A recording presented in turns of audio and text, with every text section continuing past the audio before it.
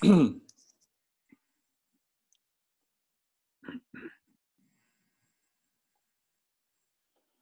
ar-Rahman ar-Rahim.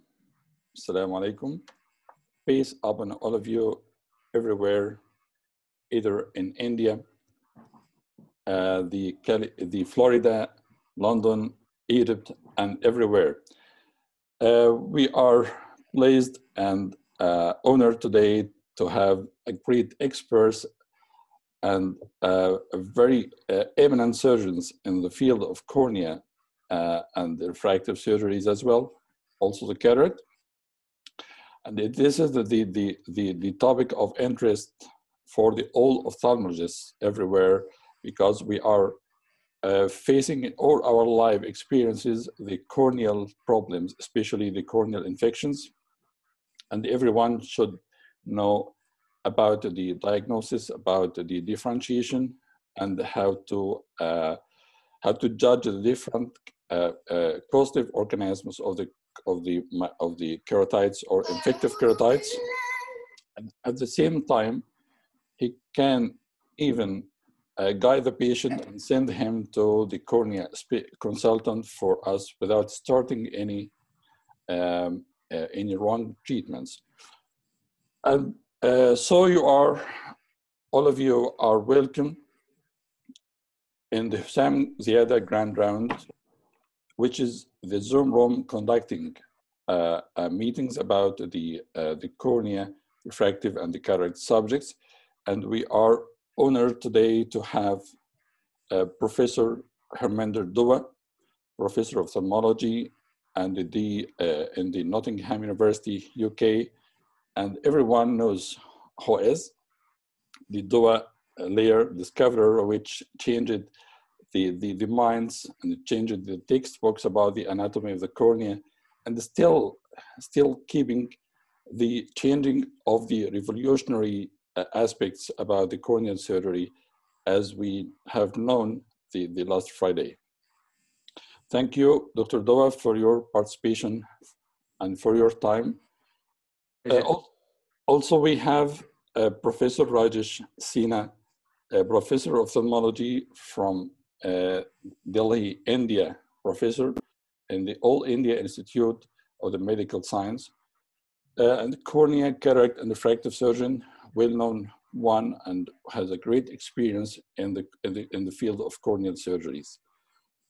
Also, I am honored to have my dear friend, Professor Sonal Tolly, Chairman of Ophthalmology Department, Florida University, USA, is an eminent corneal surgeon and have a lot of experiences in the field of the corneal infections, also the corneal ablative surgeries. Thank you for all. And I may ask Professor Dua to start his presentation about the bacterial keratitis. Thank you. Let me share my screen. Yes, sir.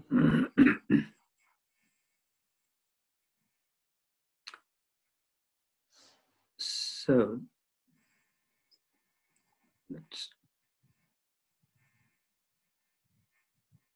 okay, so thank you very much, Dr. Hossam. Like you said, we're meeting twice in 2 weeks. I'm going to talk about very practical approach to the management of bacterial keratitis. These are my declarations of interest, and moving quickly forward. So bacterial, microbial keratitis can be viral, it can be bacterial, it can be fungal, it can be parasitic, and even what I call exotic, because this was actinomycosis. We're going to focus in my talk on bacterial keratitis. And like everything else, it cannot be overemphasized in ophthalmology that history is the key. And in our experience in Nottingham, these are the commonest causes of severe bacterial ulcer, contact lens wear. And you can see this patient has got all kinds of calcium deposits and colonies growing on a soft contact lens, trauma, previous surgery, and in previous surgery, any surgery with sutures that are left behind is very important. Like you see corneal grafts, ocular surface disease, recurrent history of cold sores gives you some idea, and not to forget nasolacrimal obstruction. So when we look at the examination of the patient after taking a thorough history, think anatomy. Start with the eyelids and move backwards towards the back of the eye as far as is visible. And one should also not forget that in ophthalmology, we always have something between us and the patient. It's either the slit lamp or a lens or an ophthalmoscope or whatever. You should move all of these things away and just look at the face of the patient, get so much more information if they've got rosacea, if they've got some other rash.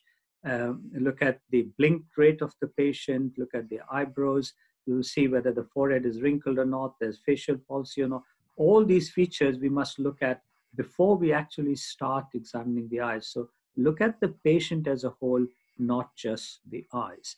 And when you come to the examination of the lids, then obviously we know the different types of blepharitis, the anterior, which can be squamous or ulcerative, and the posterior, which is meibomitis. Then we look at the conjunctiva. Eversion of the lid, I think, should be standard part of any clinical examination of a patient who comes with ocular surface problems. And this is very rarely done. And we look for papillae, we look for follicles. Both of these are non-specific manifestations of chronic inflammation. Papillae are usually related to allergic eye disease and follicles to viral, but like I said, they're both non-specific manifestations. The nasolacrimal sac, one can just press on the inner corner of the eye to see for regurgitation or do a proper syringing if one is suspicious of an obstruction. Now, after the conjunctiva, the tendency is to jump to the cornea, but think of the limbus as another anatomical feature and look at the limbus carefully. Limbitis is a very, very pathognomic feature of both HSV keratitis and acanthamoeba, and of other conditions as well. And you will see a swollen edematous limbus, as you see over here, the pooling of the dye. Even in this two-dimensional picture, you can see there's limbal edema. And again, close to the limbus, you might sometimes see the radial keratinocytes of acanthamoeba. And one of the things I've found in examination, if you don't look for something, you're not going to see it. So if you look systematically at all these structures, you will pick up findings instead of going straight to the obvious lesion, which is the white spot in the center of the cornea in bacterial keratitis. And then comes this fluorescein staining, extremely crucial, very important. And when we look at the epithelium, put a drop of 1 or 2% fluorescein, keep it there for a few seconds, and put some drops of BSS or saline.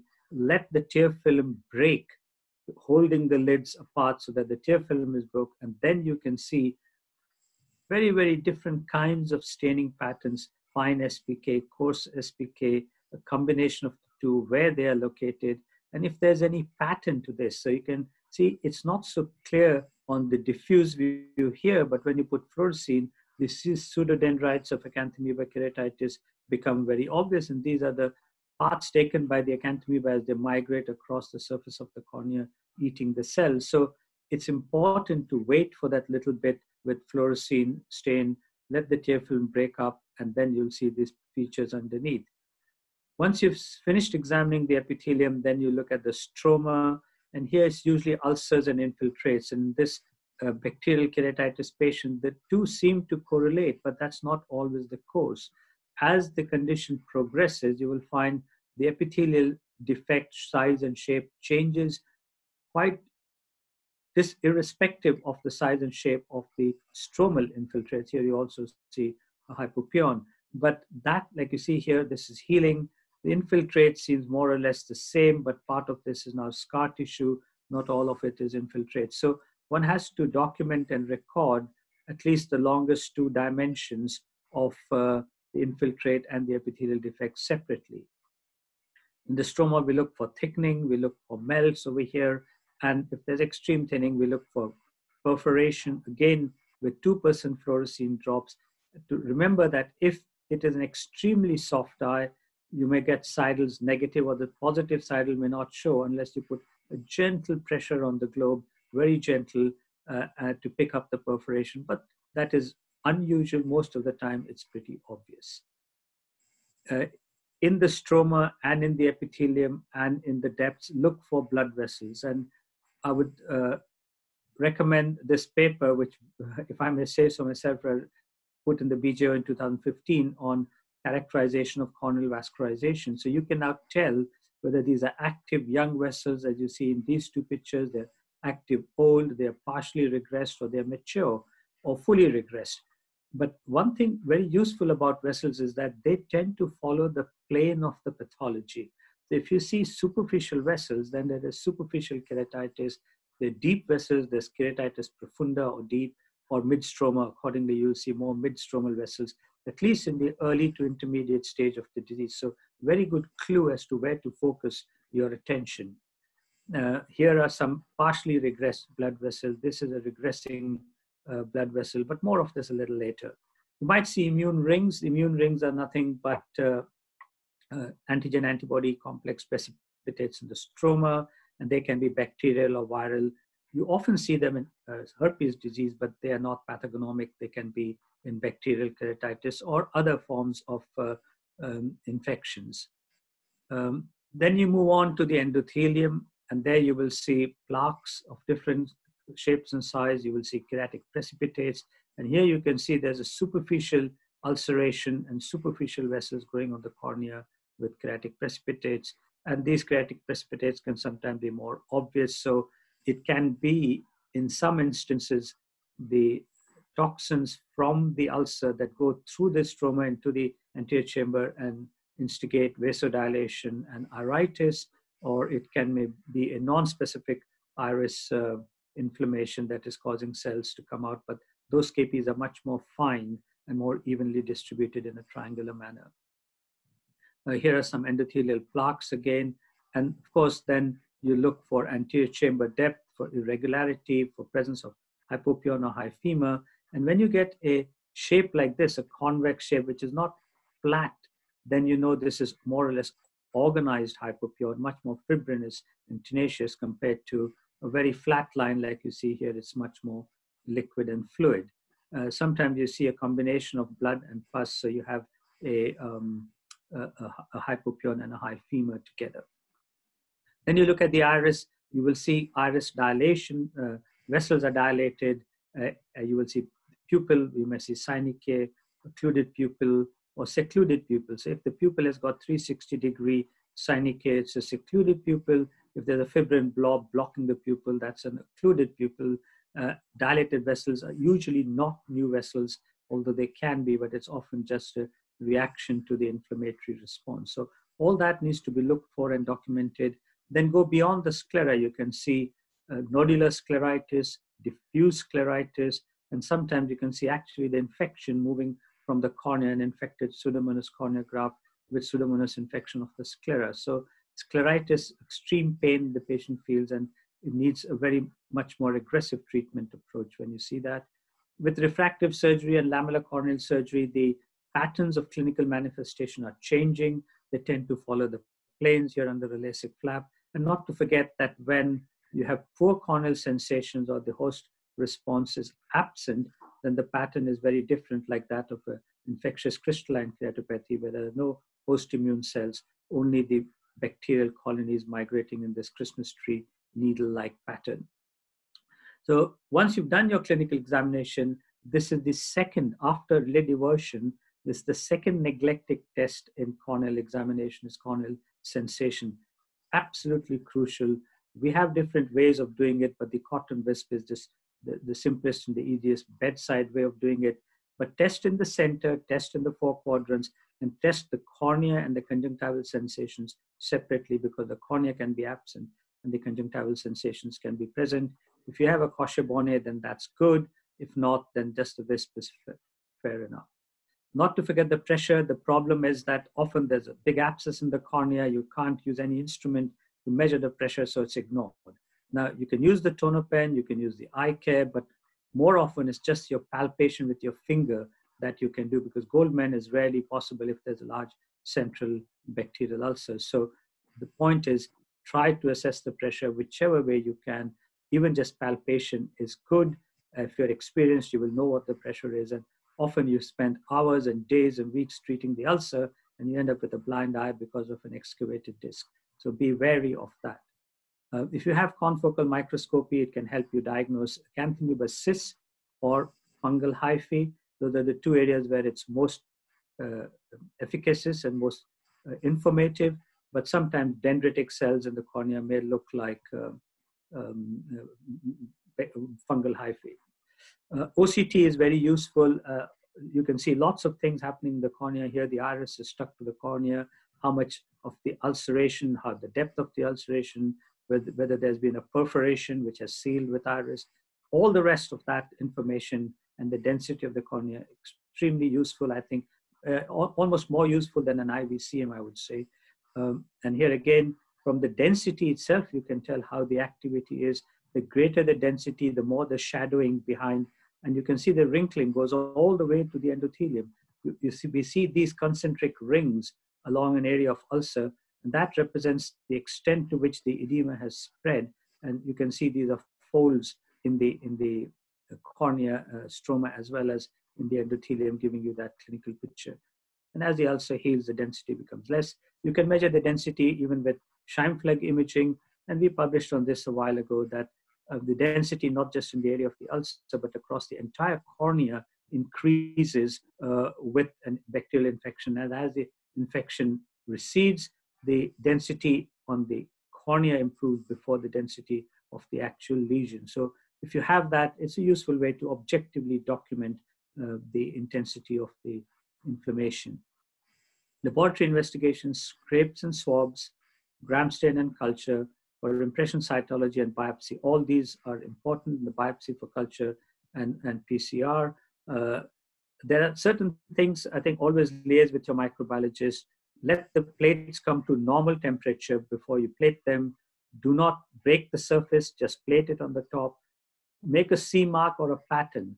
And the reason for that is only bacteria growing in that pattern are pathognomic, the rest might be contaminants. So that's the idea of doing that. And take a scrape from the tissue, don't plate the discharge because that often gives a poor yield. Coming to the treatment, once you've done all of this, we have three groups of antibiotics, and this is what we follow. We have the aminoglycosides, the cephalosporins, and the fluoroquinolones. If the ulcer is non-site threatening, we use monotherapy with the fluoroquinolone, usually levofloxacin or moxifloxacin, and we can give that 6 to 8 times a day.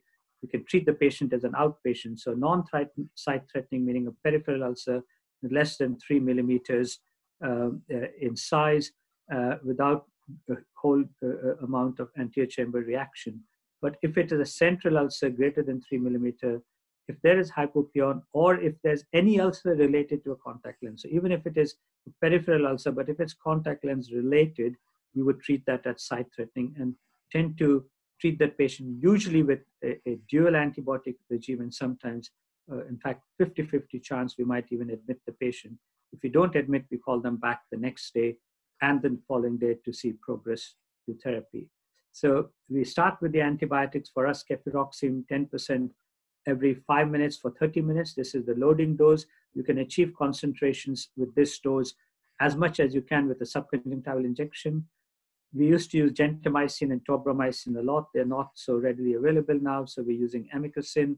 But I think gentamicin or tobramycin are equally good, so 1.5%, and you alternate the two for 30 minutes. And then you start off with the hourly and 2-hourly regimes as the response is seen to the treatment.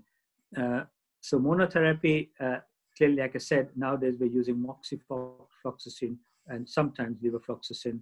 This is available as preservative-free drops as well.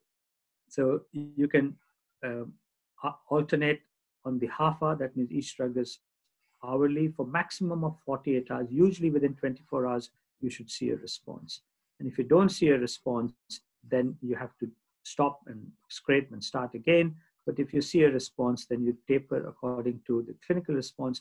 But do not taper antibiotics like you taper steroids, because that will result in resistance. Intrastromal injections, I don't think I have done this for many years. I just prefer topical drop, but it has been well described in the literature. Various regimes, you can inject all around the lesion. You can inject at one point, etc. But if you give intensive topical, like I said, you can achieve same concentration as a subconjunctival or perhaps even an intracorneal injection. There are other medications. You have to give systemic antibiotics if the sclera is threatened, so 750 milligram twice a day of ciprofloxacin.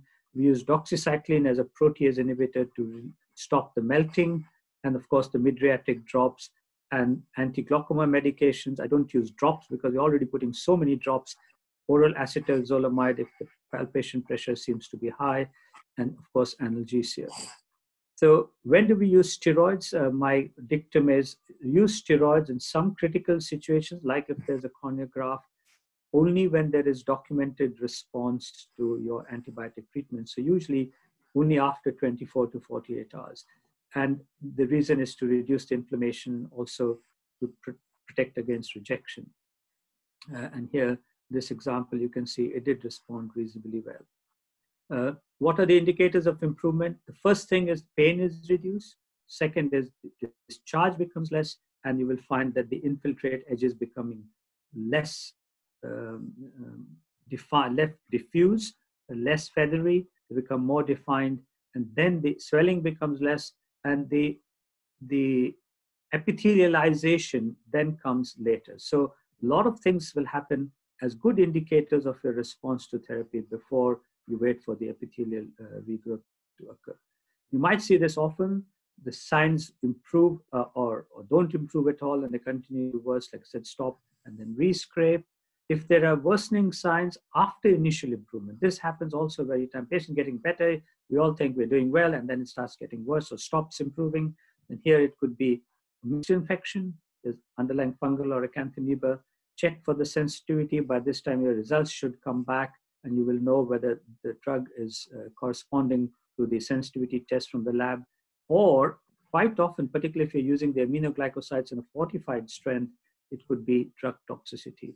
And this is one sign we published a while ago, which is called the up-down sign. You ask the patient to look up, and you ask the patient to look down. You see the difference in congestion, a clear sign of toxicity. You might see these plaques, and they will stain, conjunctival ulceration, and that is a clear sign because toxicity is due to dose, and it's due to dependency in the lower fornix that causes this problem.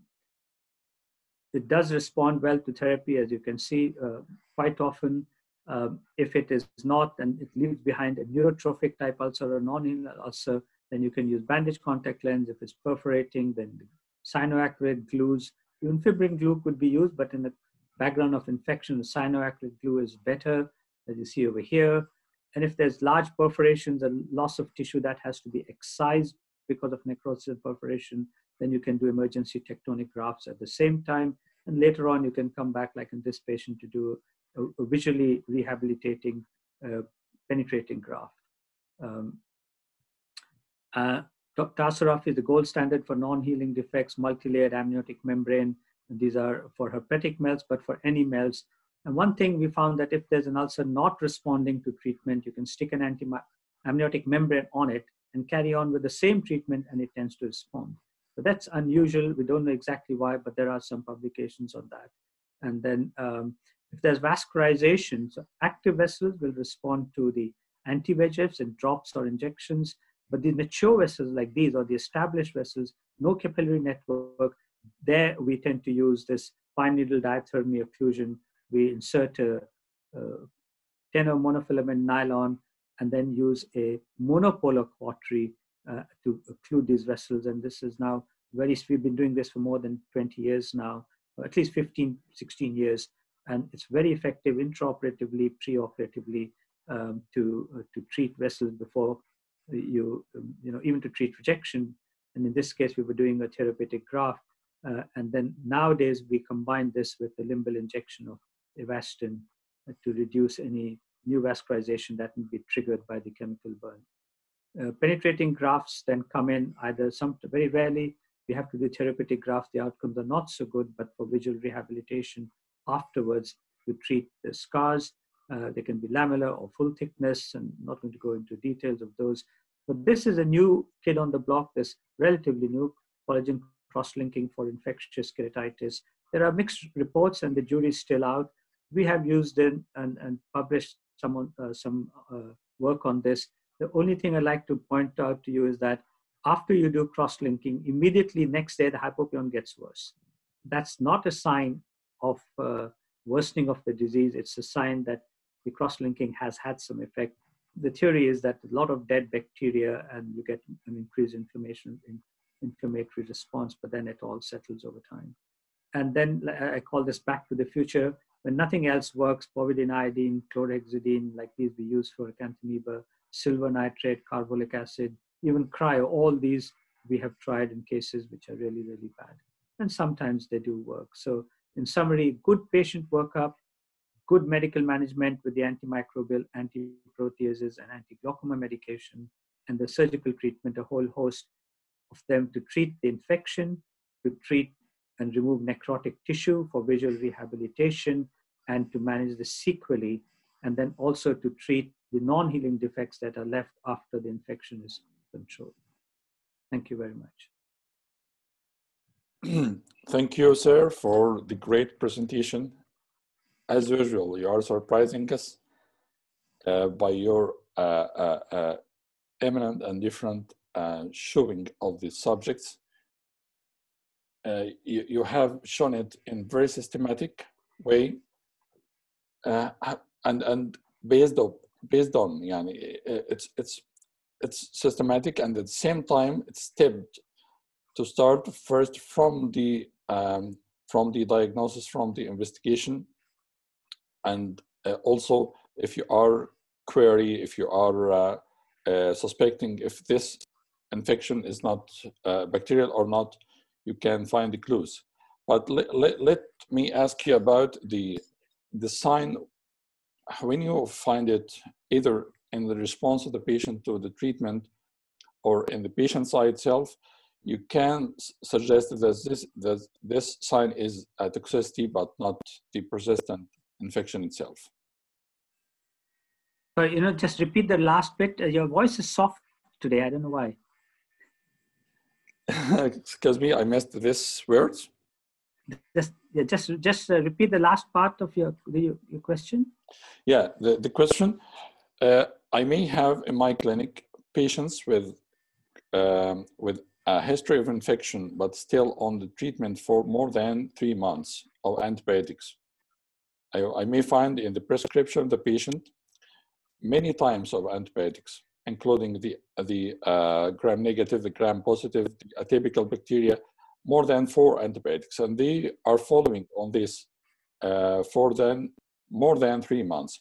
How I know that the sign of this the patient, or the signs present in this patient's eye, is a toxicity from the drugs and not the persistent infection itself? If it is 3 months, that's a very long time to be Yes. treated with so many antibiotics. And if the bacteria were not responding, then you would have had a fulminant infection that's going on. And for example, if they're a resistant strain, and there would be clear signs of spreading of the infection and a lot of AC activity. But if there's a lot of inflammation, and this is usually the case, there is the cornea has been rendered sterile, but because the epidefect is not healing and there is stromal necrosis, you keep adding more antibiotics. And then you create a non-healing defect. You create a neurotrophic defect because the nerves are severely damaged in these patients, and you're treating it with the wrong things.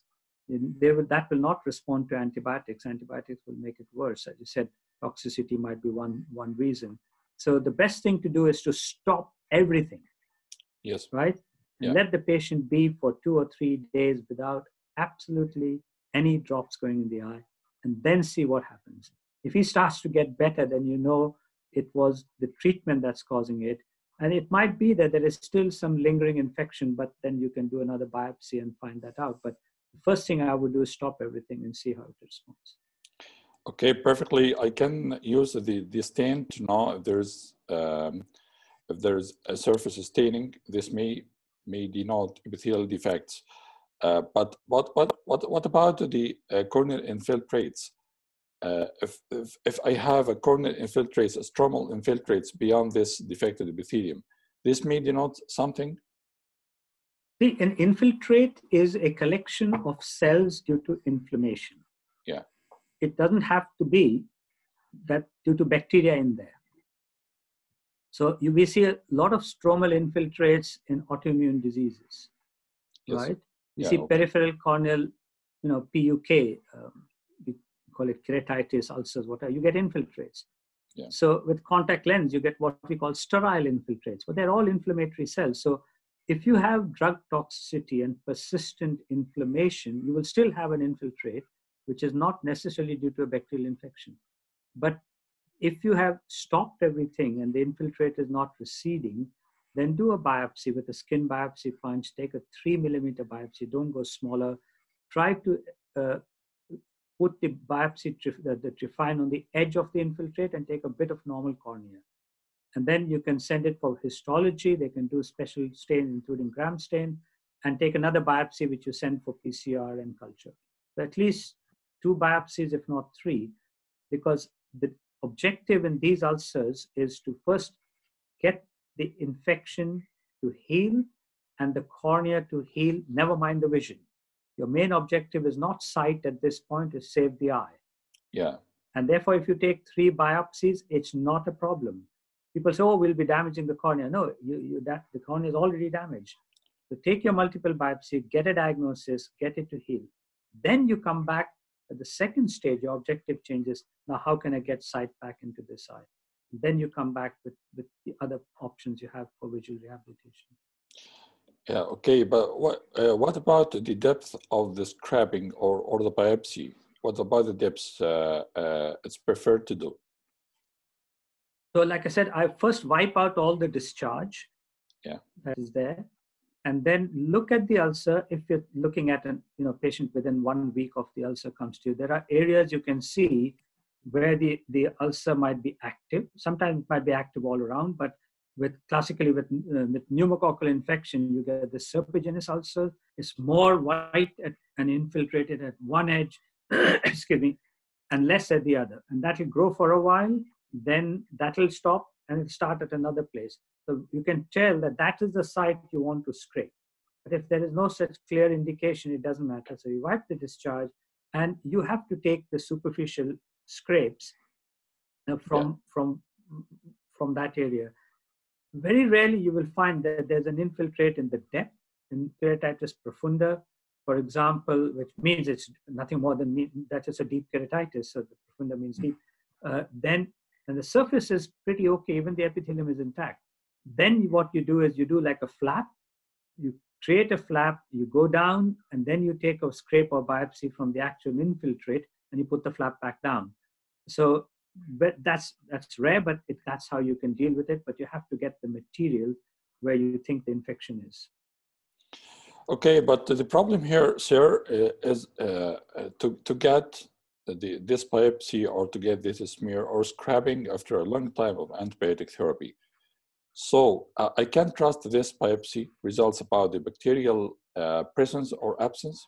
No. So sorry to interrupt, but that's what I said. If it is within the first few days, if it is after a long time of antibiotic therapy, you have to stop all antibiotics for at least 24 hours, ideally 48 hours before you take a scrape. Yeah. Okay. Otherwise, you're likely to get. And then even the scrape, how you take it, how much you take it, how you plate it, and on what. And we have a panel of we have the Sabrod's medium, we have the chocolate agar, we have the anaerobic, aerobic. Yeah. Get a broth.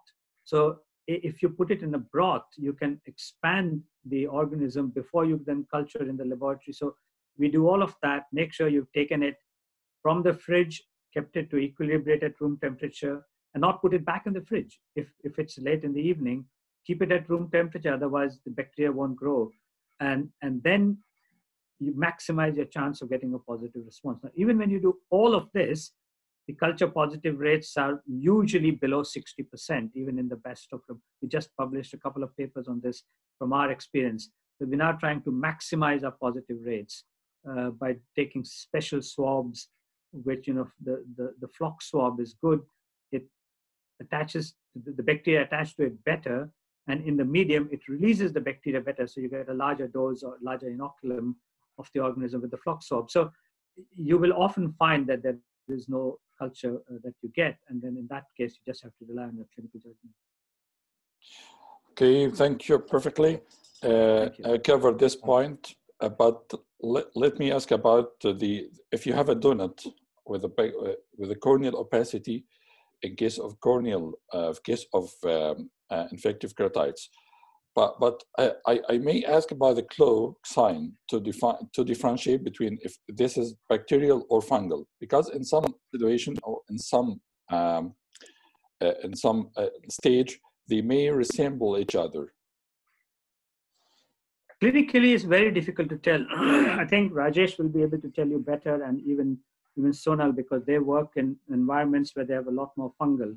Yeah. We don't see that many fungal here in the UK. And my learning through the years has been never try to diagnose the organism just by looking at the ulcer. You can be caught out quite badly, even for Acanthamoeba.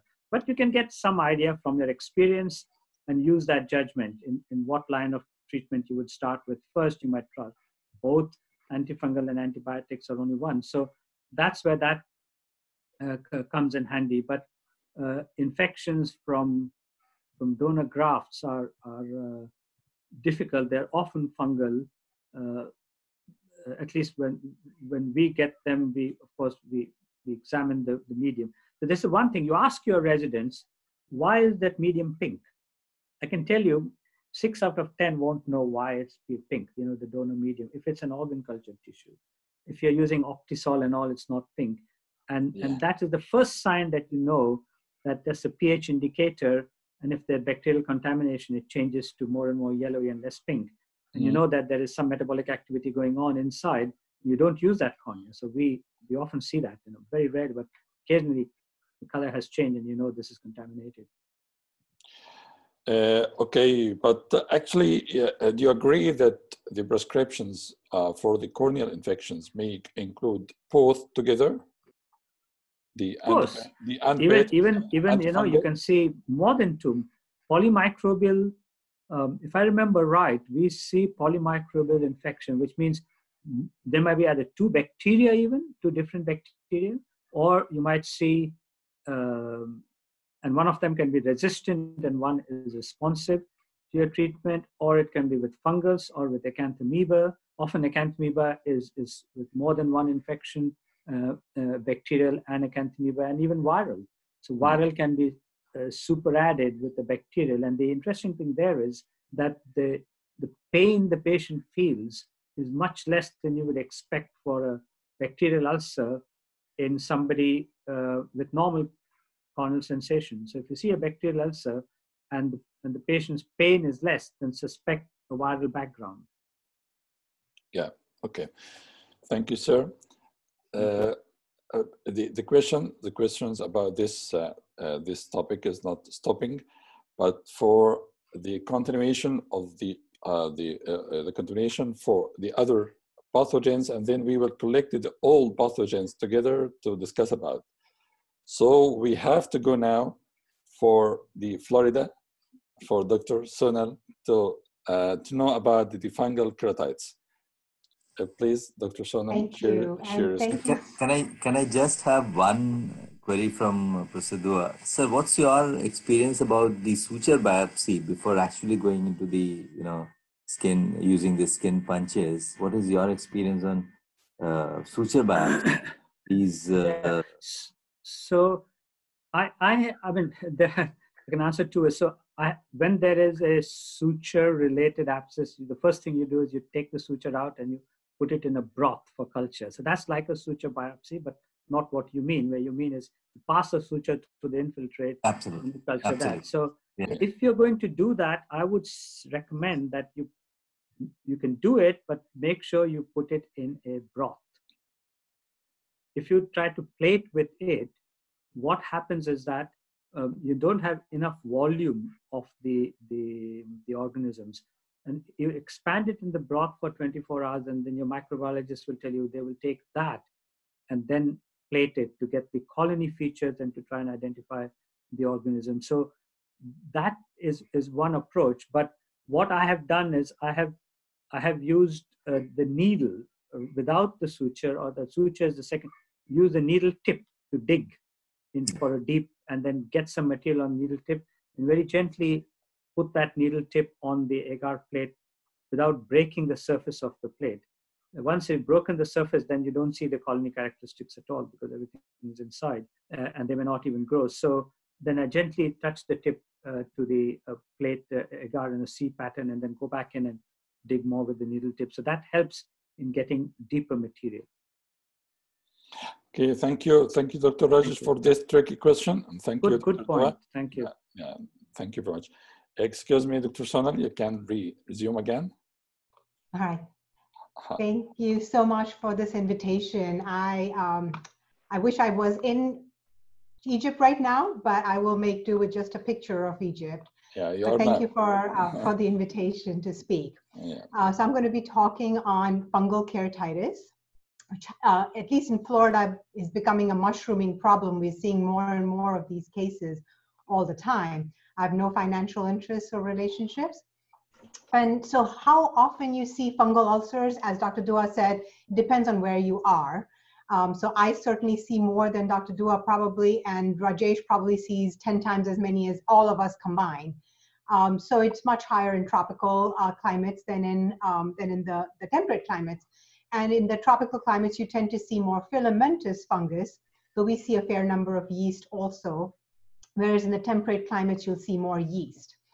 And the incidence, like I mentioned, is going up. Traditionally, we would always teach people that fungal ulcers happen after trauma. And that's certainly the case in a lot of countries in the world. But in the US, the contact lenses have overtaken trauma as the #1 cause of fungal ulcers. It's also much harder to treat and to diagnose in the first place.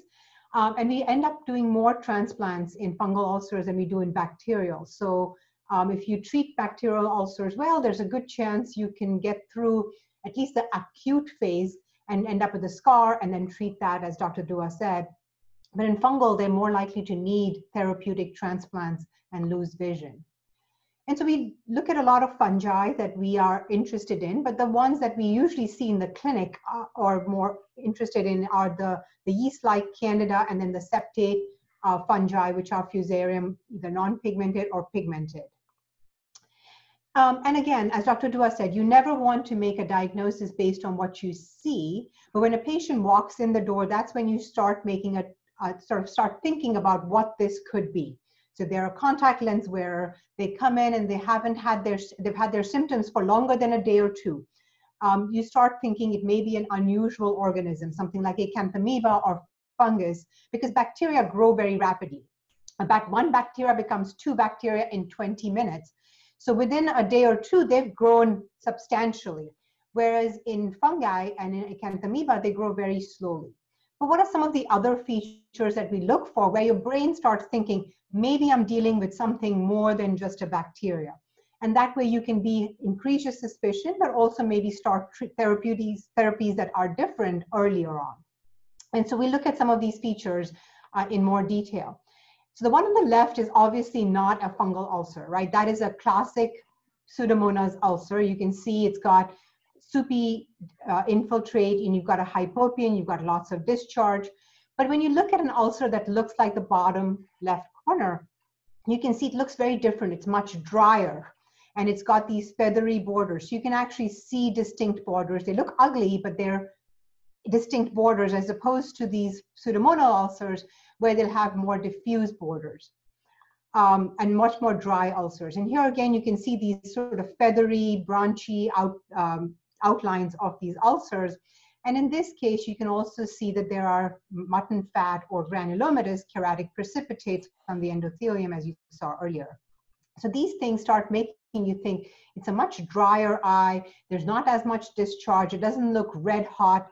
And so it's a more indolent organism. And then when you see these infiltrates and you see satellite ulcers, again, that should make you start thinking that this may not be a true Pseudomonas ulcer or a bacterial gram-positive or negative ulcer.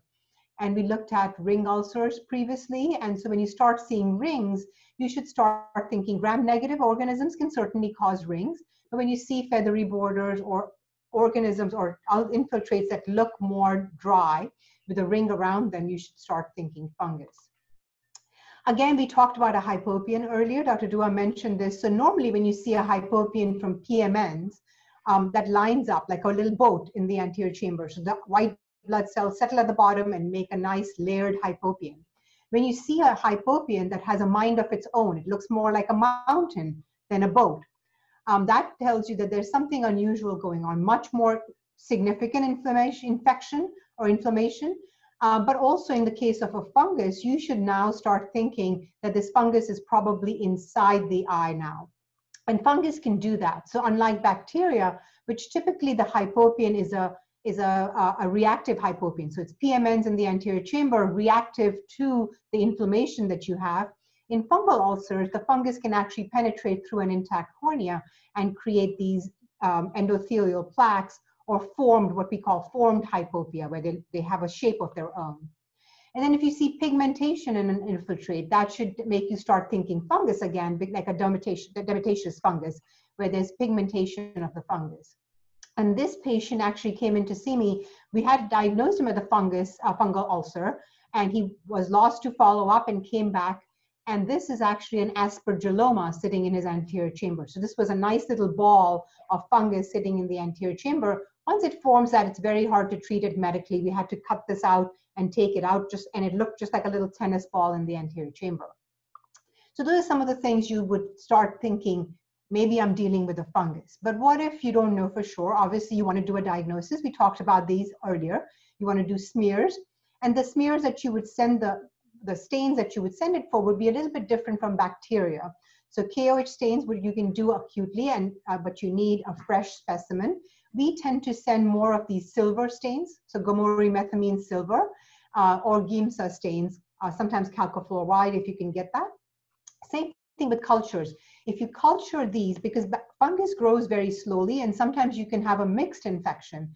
And in that case, the bacteria will overwhelm the plate. The Sabouraud plate has antibacterials on it. So when you plate it on the surface of a Sabouraud plate, it inhibits the growth of bacteria and you will be more likely to grow fungus. So that's what we tend to use, but there are other growth media that you can use. And we looked at confocals, but we'll talk about that in a minute. And again, how do you obtain the specimen? But if it's a bacterial ulcer and there's Pseudomonas, no matter what you culture, you'll probably get a positive culture. You'll get that more than probably 60% positivity. But with a fungal ulcer, it's much less likely to be positive. Remember that the fungus is growing in the edges. Sometimes in the center, you have necrotic fungus. So you might want to scrape it from an infected area, but at the edges of the ulcer. You have to be much more aggressive because the fungus is actually growing into the lamellae of the cornea. So you definitely want to scrape a little bit harder in these cases. We talked about biopsy, so I won't mention that. And we talked about the suture method of passing it through the ulcer. And sometimes if you see these formed hypopia, you can actually tap the anterior chamber and get a specimen through that. So it's usually very sticky. So you need a large bore tube of some sort to get this infiltrate out of the anterior chamber. But with the stain, you can see the conadia, you can see the branching filaments. And then with the culture plate, you can see the candida, little balls of candida, or you can see this aspergillus with the pigment that's growing confluently across the plate. Again, with confocal microscopy, what you're looking for is branching filaments.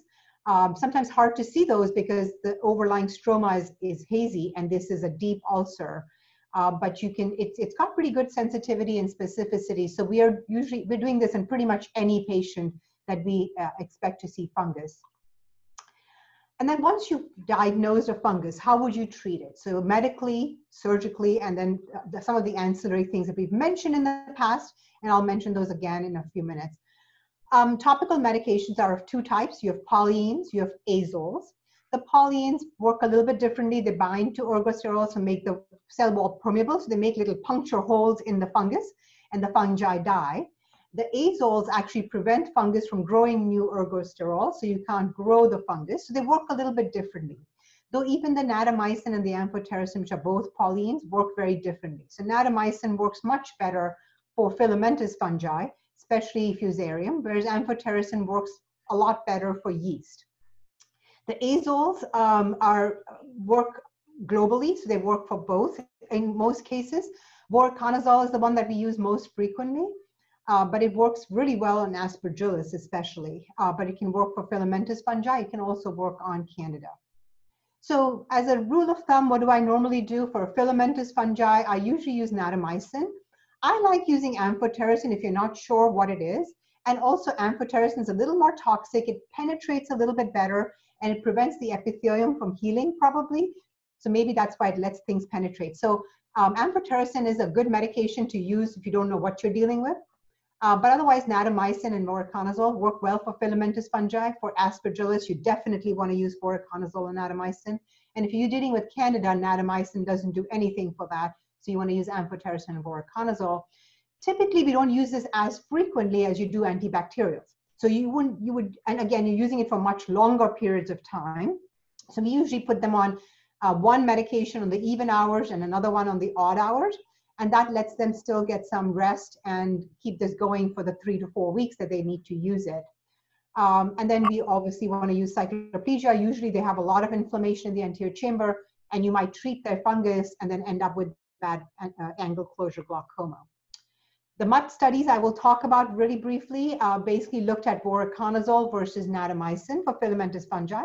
They work pretty well, but for Fusarium, which is what we see in Florida and we see in India most of the time, the natamycin was significantly better.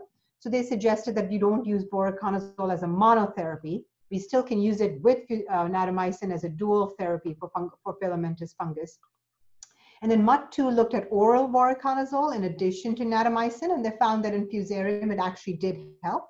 So in some cases you might want to use voriconazole, and those are usually the cases where you suspect that the fungus has gone deep and might be in the anterior chamber, or you cannot treat it medically with topical drops.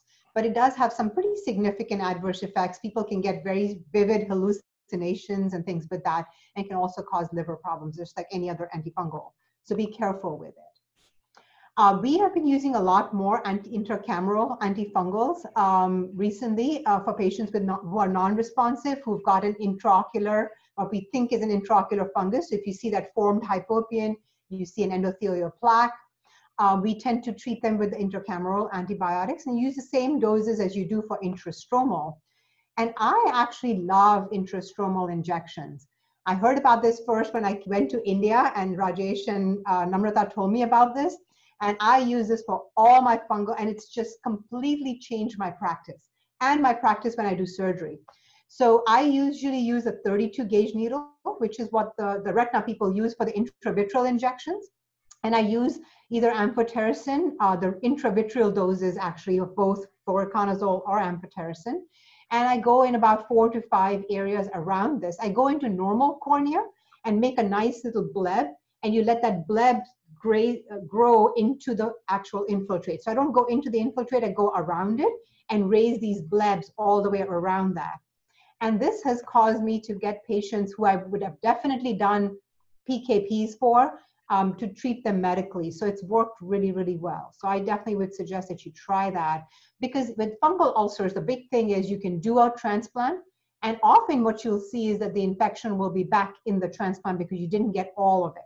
So now, even when I do a transplant, and the other problem is you cannot treat them, if you treat them with steroids after you've done a transplant, they can get, if there's any fungus left at all, they will get recurrence of the fungus. So now what I do is I do a corneal transplant, and then I go and inject. The last thing I do after I've removed all the viscoelastic is put intracameral antifungals into the anterior chamber. And then I go around wherever the infiltrate was, and I give multiple intrastromal injections as well as subconjunctival. And touch wood, I have had very, very, very few recurrences since I've been doing that, almost none. And so that's been my rule of thumb when I do a transplant. If I do an acute transplant in a fungal ulcer, I will give intracameral and intrastromal to all those patients after the surgery or right after the surgery.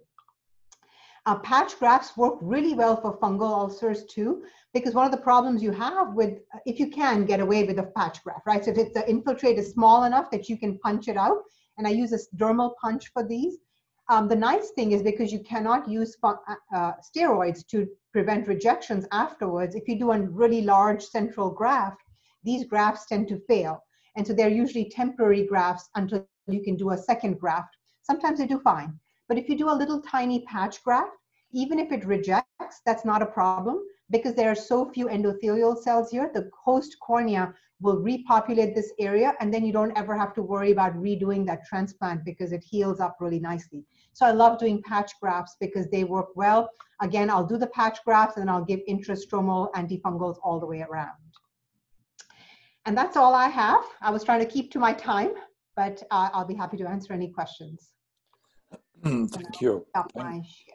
Thank you, Sonal, for this wonderful presentation. Can I ask a question, if you don't mind, Hassan? Of course. Yes. Do you do the intrastromal injections for bacterial ulcers as well?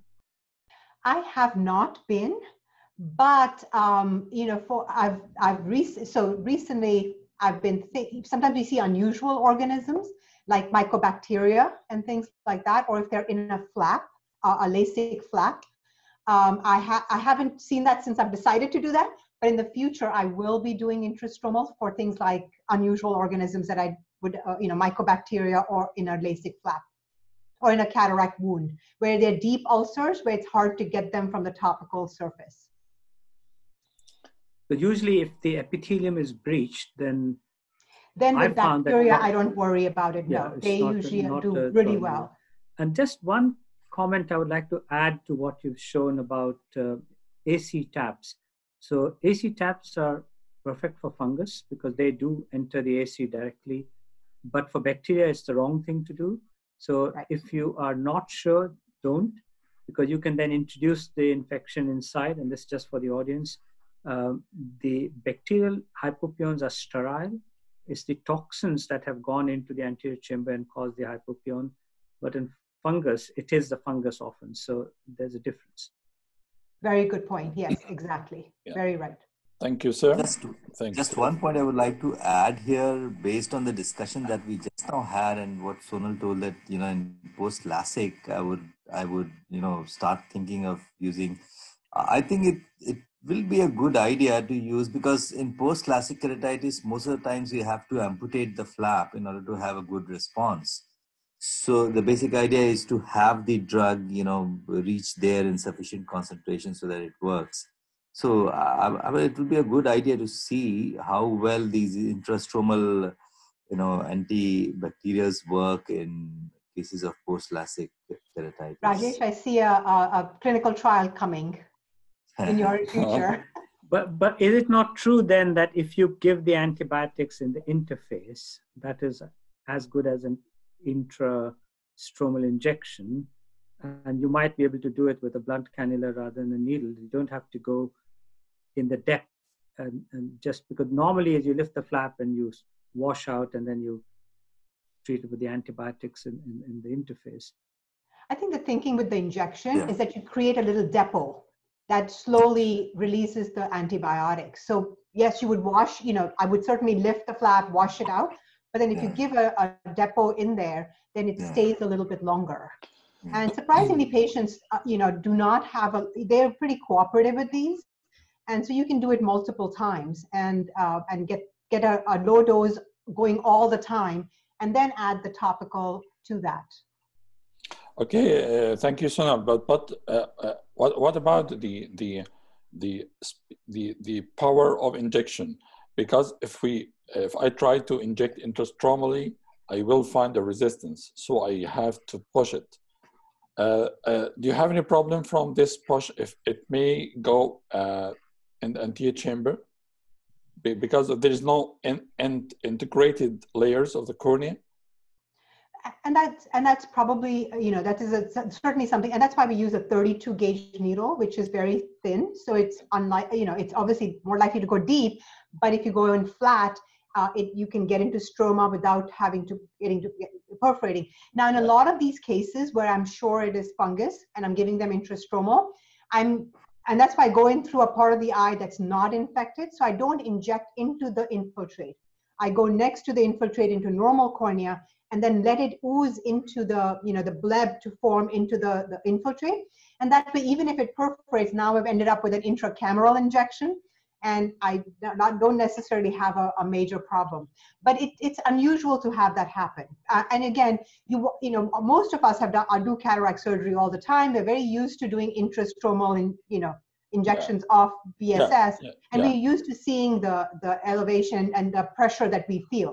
And so most of us are pretty good at stopping when we see that bleb forming. Once it gets into the infiltrate, I stop and then go into another place. And that's why not just one big one, multiple little tiny aliquots around the ulcer.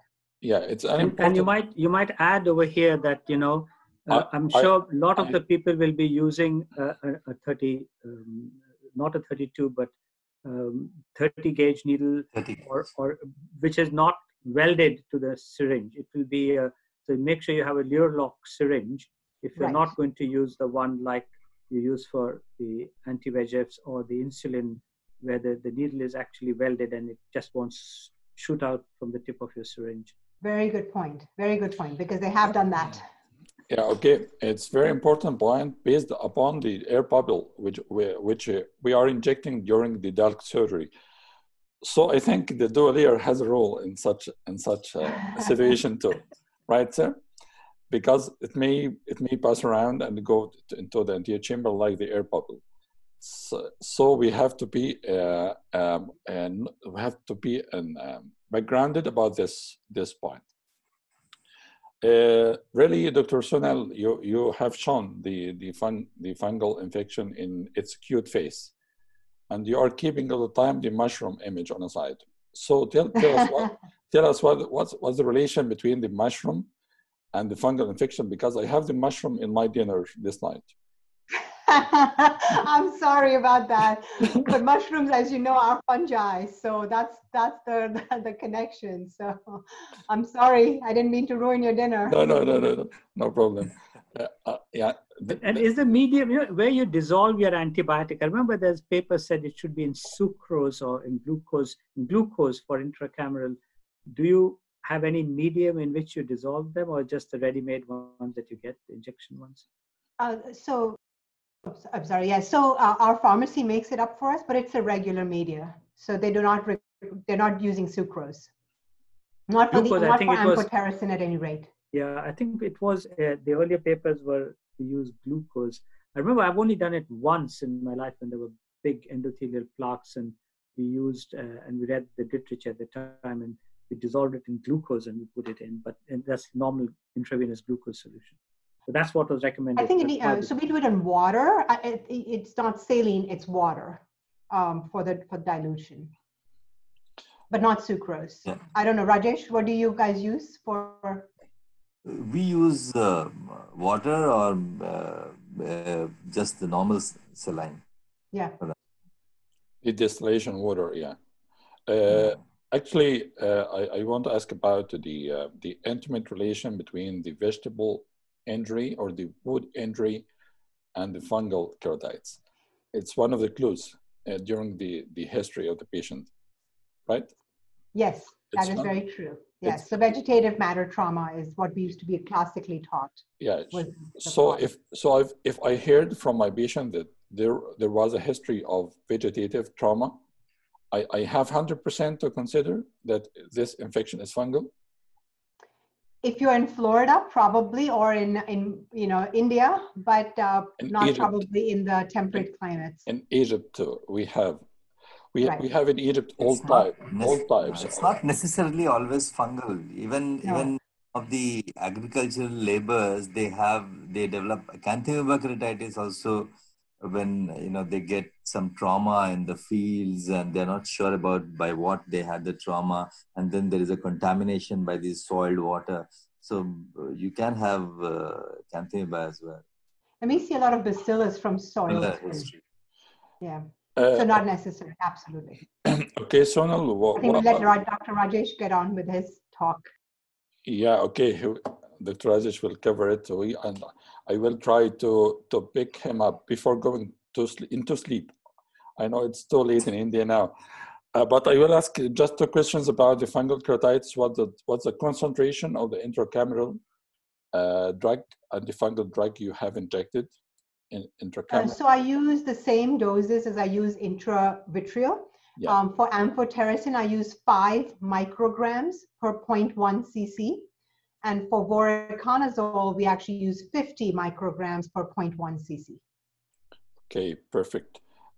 Then what about the intrastromal paper soaked with the antifungal or the antibiotic in case of the microbial keratitis? In the ASCRS 2018, there was an Indian surgeon showed that about the intrastromal paper, like that of the lab, to be soaked with the antimicrobial, even antifungal, and implanted into the stroma with the stitch for 2 weeks. Did you hear about that? And what's your opinion? Dr. Sonal first.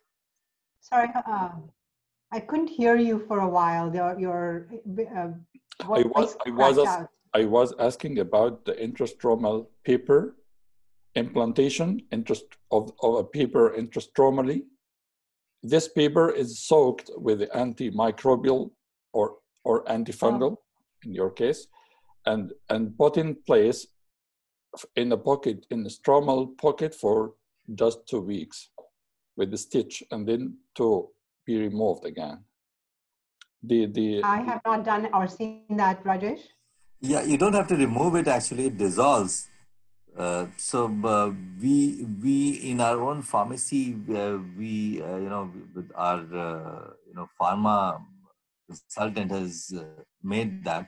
So it acts as a depot. You can create a intrastromal pocket and place it there, and it dissolves. So it works as because most of the antifungals have poor penetration. So it helps in terms of a depot wherein there's a sustained release and it is quite deep, so it covers up well. And in that preparation, that I don't know about the other preparation that you were talking about, removing that, but in most of these preparations, the paper or the material that is used to impregnate the antifungal, it dissolves by itself. That is the thing. But there's one paper wherein, yes, I remember now that they had to remove that small plate also. That is true. Okay, but you didn't do one study related to this, and but in that the material that is being used gets dissolved. Yeah. Okay, but you have a personal experience about this way of treatment. You're asking me? Yeah. It is actually it is good in the sense that you can keep it. We have just created that, and we are about to start the project. So we have done it. It has been seen in the rabbit's eye, and we have done that part of it. So it will be good to compare this with the topical medication and see the aqueous concentration of the antifungal drugs. So it is just the initial stage that we are in. So maybe with time we will be able to know. But the material that is being used by our own pharmacy, by the pharma consultant, that material dissolves. So we don't have to remove it. So that is the advantage. Yeah. Okay. But actually, I think it's more suitable if you, in cases of early infection, because you may have a good thickness for the pocket creation and implantation, and I think the intrastromal injection the pocket creation is always done in the clear area, in the healthy area. Otherwise, you won't be able to retain the pellet in the area. So it is always created in the healthy area. In the healthy area, so, and then diffusion to the the neighboring areas. Okay, but you think that the intrastromal injection Sonal told us about is better? See, unless we do the study that intrastromal is better or this pellet is better, it's very difficult to say. But intrastromal injections, they do work, and particularly in fungal keratitis. I will completely agree with Professor Dua that in bacterial I will never give intrastromal, because Intrastromal. it, as telling that it, proliferates very fast and then you hardly get time to do all that. But in fungal, many times you see that it's mostly deep and there's hardly any, I mean, many times you don't get even an epithelial defect, and the infiltrates are quite deep. In such scenario, with an intact epithelium, with poor penetration of which is known with all the antifungal eye drops, it would be better to use depot preparation. It would be better to go deep into the stroma and inject. So in such cases, my preferred treatment will be to go ahead and put an intrastromal. And if it's very deep with an endothelial plaque, maybe I will go for intracameral as well. Yeah. If there's no epithelial defect and the infiltrate is totally deep. Because we do get such cases in fungal keratitis wherein we have only deep infiltrate. There's hardly any superficial infiltrate, and epithelium is also intact. Yes. Thank you, my friend. But actually, the intrastromal is less invasive procedure. You can do it even in your clinic, so it's easier and more helpful away from the other part. But to summarize these points, you can inject intrastromally in the cornea with a fungal infection if you are sure about it. But you don't do if you are not sure, because it's bacterial. You may introduce the infection inside the eye, right?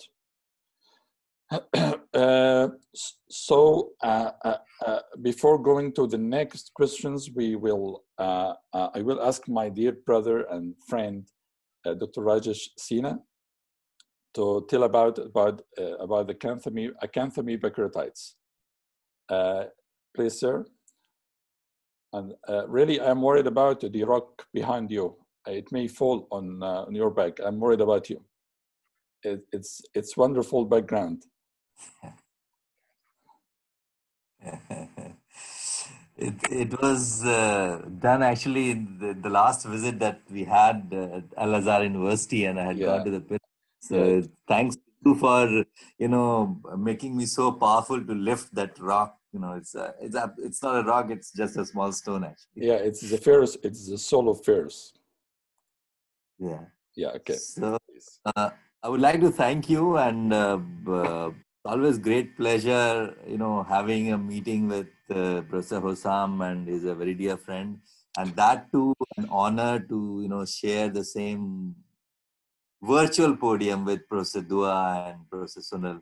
So I'm really very pleased and not at all feeling sleepy. Rather, I'm very excited. Even at 1 o'clock, I think 12:56 India time at night. So thank you very much for allowing me to speak on Acanthamoeba keratitis. This is fortunately not a very common cause amongst all the microbial keratitis. Some of the studies have shown less than 1%. Some of the studies have shown 1 to 2% of all microbial keratitis.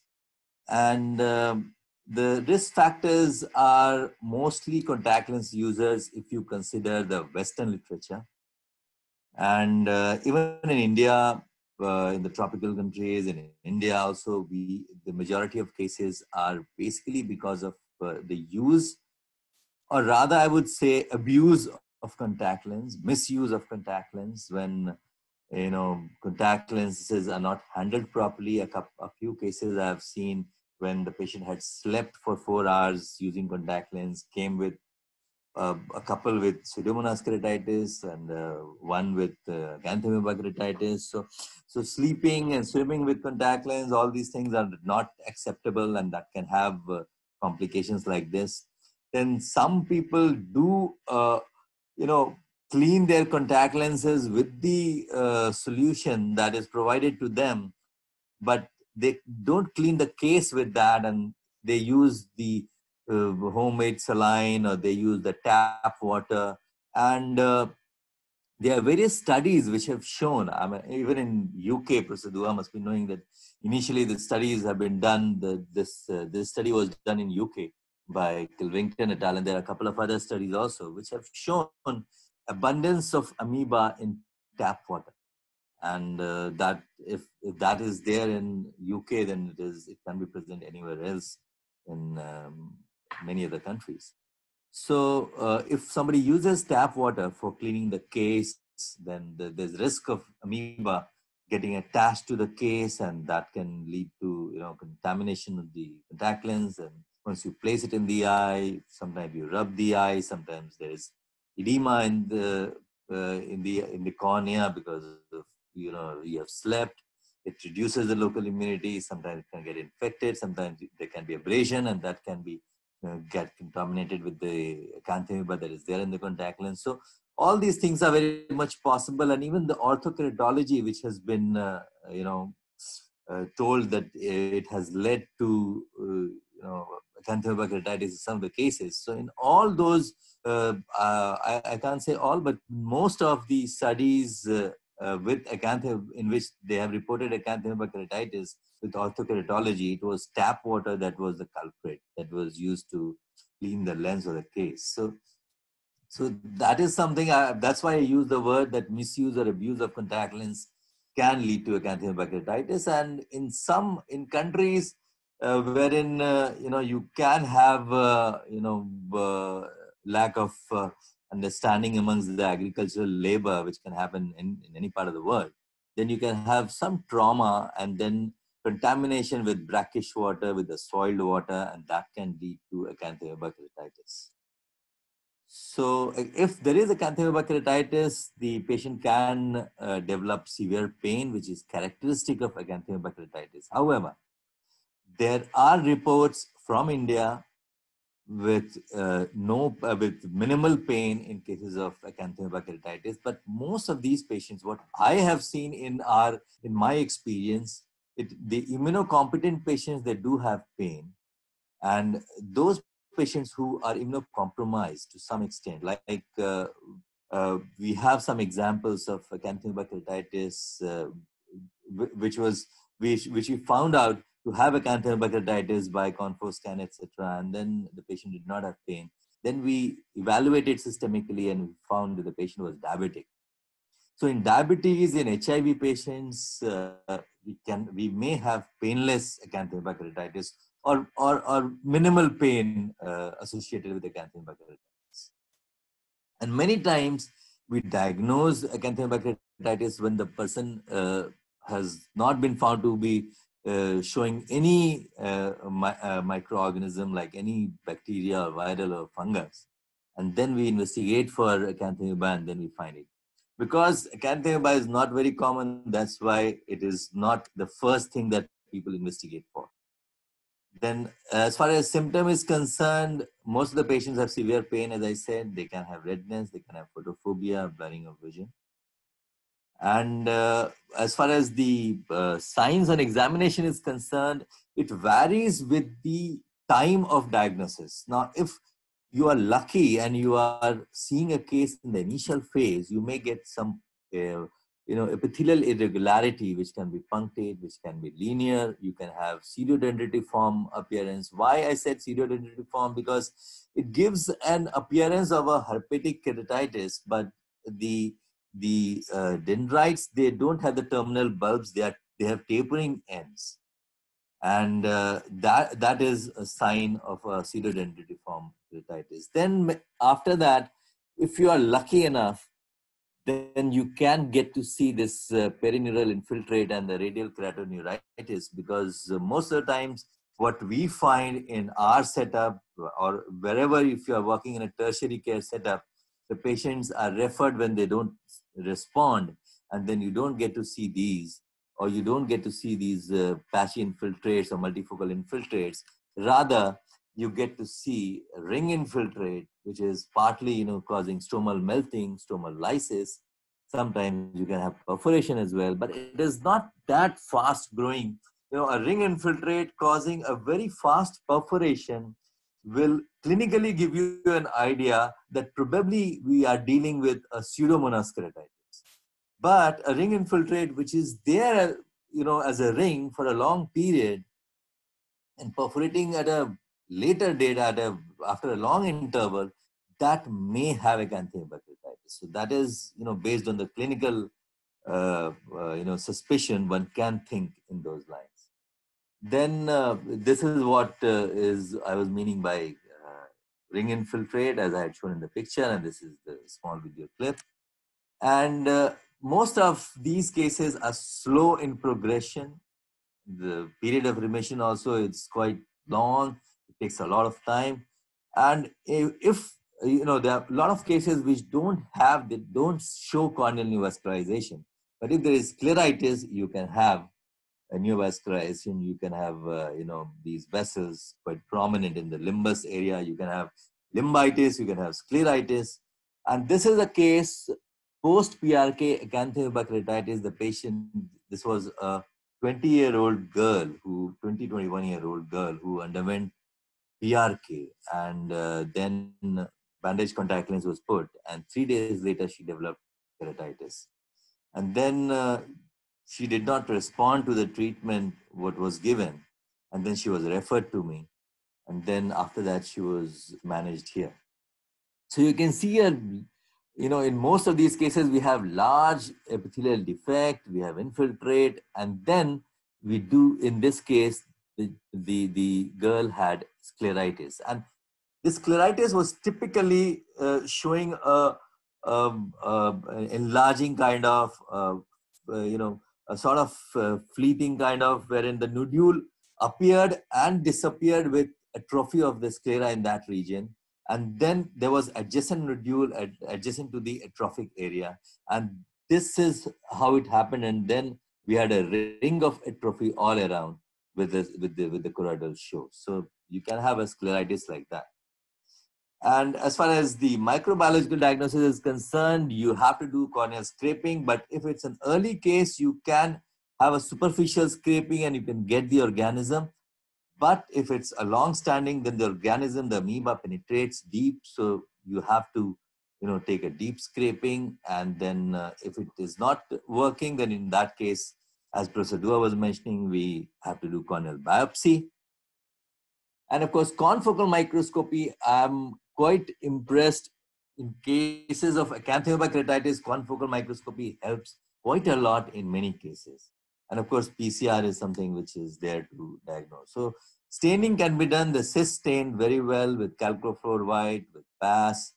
And then as far as culture is concerned, it is cultured on non-nutrient agar with live or killed gram-negative bacilli like E. coli. So what happens that these Acanthamoeba, they feed on these E. coli. So they show typical trails or the tracks in the culture plate.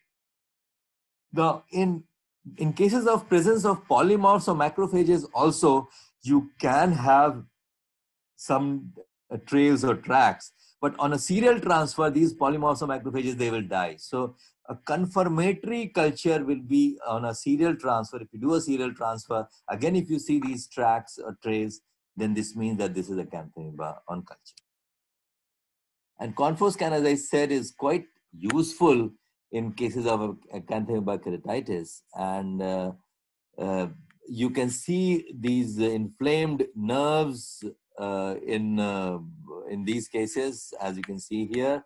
And then as you move further, you can see double-walled cysts present in the eye. You can see double-walled cysts present, and then as you move further in the basal epithelium, you can see the refractile trophozoite. So confoscan helps in some of the cases wherein, and you can do it immediately. You can get, like the patient was referred, and as the last case as I was showing, that patient had shown double-walled cysts on confoscan. So that is quite useful. And PCR is something which is, coming up fast, and it is, now it is quite established in terms of, getting the amplification of the DNA and diagnosing microbiologically.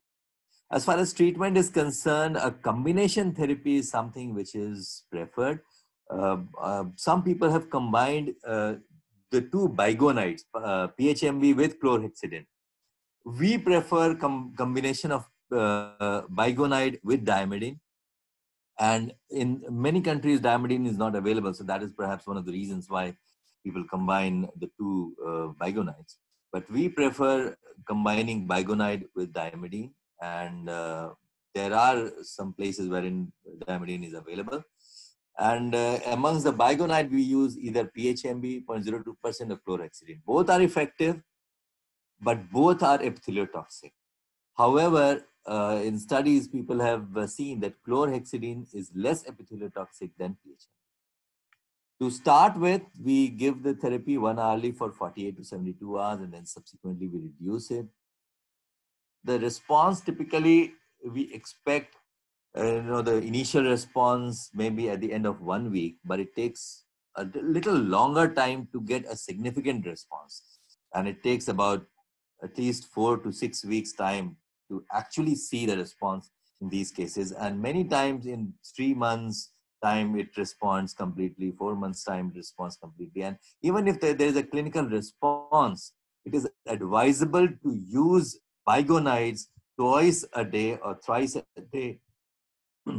Once there is a response, you have to combine it with lubricant because it is epitheliotoxic, but it should be continued for the next 6 months, because even one amoeba present in the cornea can cause a recurrence, can cause further proliferation and deterioration of the keratitis. Systemic therapy with oral voriconazole has been found to be effective in various studies, and we also prefer, if it's a proven case, we do give systemic voriconazole. Miltefosine is an anti-leishmania drug which is coming up fast. People have done animal study. A couple of human studies have also been done. There are a couple of case reports. They have used systemic miltefosine 2.5 milligram per kg per day for 28 days. And topical application has also been used, and in one of the Indian studies also they have used with good effect in cases of recalcitrant Acanthamoeba K. So miltefosine this is by Bagga et al. That was done, and they have found out that the results are good. I personally don't have a personal experience of topical or systemic miltefosine because it is not that freely available now. It has been made available, so yes, with time we will have more experience about miltefosine in Acanthamoeba keratitis. As far as steroid is concerned, if there is just a keratitis, then we would not like to give steroid because the role is a bit controversial in that. But if there is inflammation in the eye, and initially we used to feel that it is the viral keratitis that causes quite significant anterior chamber reaction. And so if there was a presence of anterior chamber reaction, we used to think in those lines. But of late, we have seen that in Acanthamoeba also, a lot of cases, they do have severe anterior chamber reaction. So in such cases, under cover of bigonides, we should give steroid. In cases of limbitis or scleritis, we have to give steroid and in order to take care of the inflammation. Now, as in this case, and in a couple of other cases wherein we had scleritis, we have used systemic steroid and it works quite well. We can give a pulse steroid of 1 gram methylprednisolone for 3 days as well, and it has been shown in studies also that it works. In a couple of cases, we had this did not work that well, and we had to go for mycophenolate. I don't have a personal experience with cyclosporin, but I have used mycophenolate in most of the cases wherein I had severe scleritis.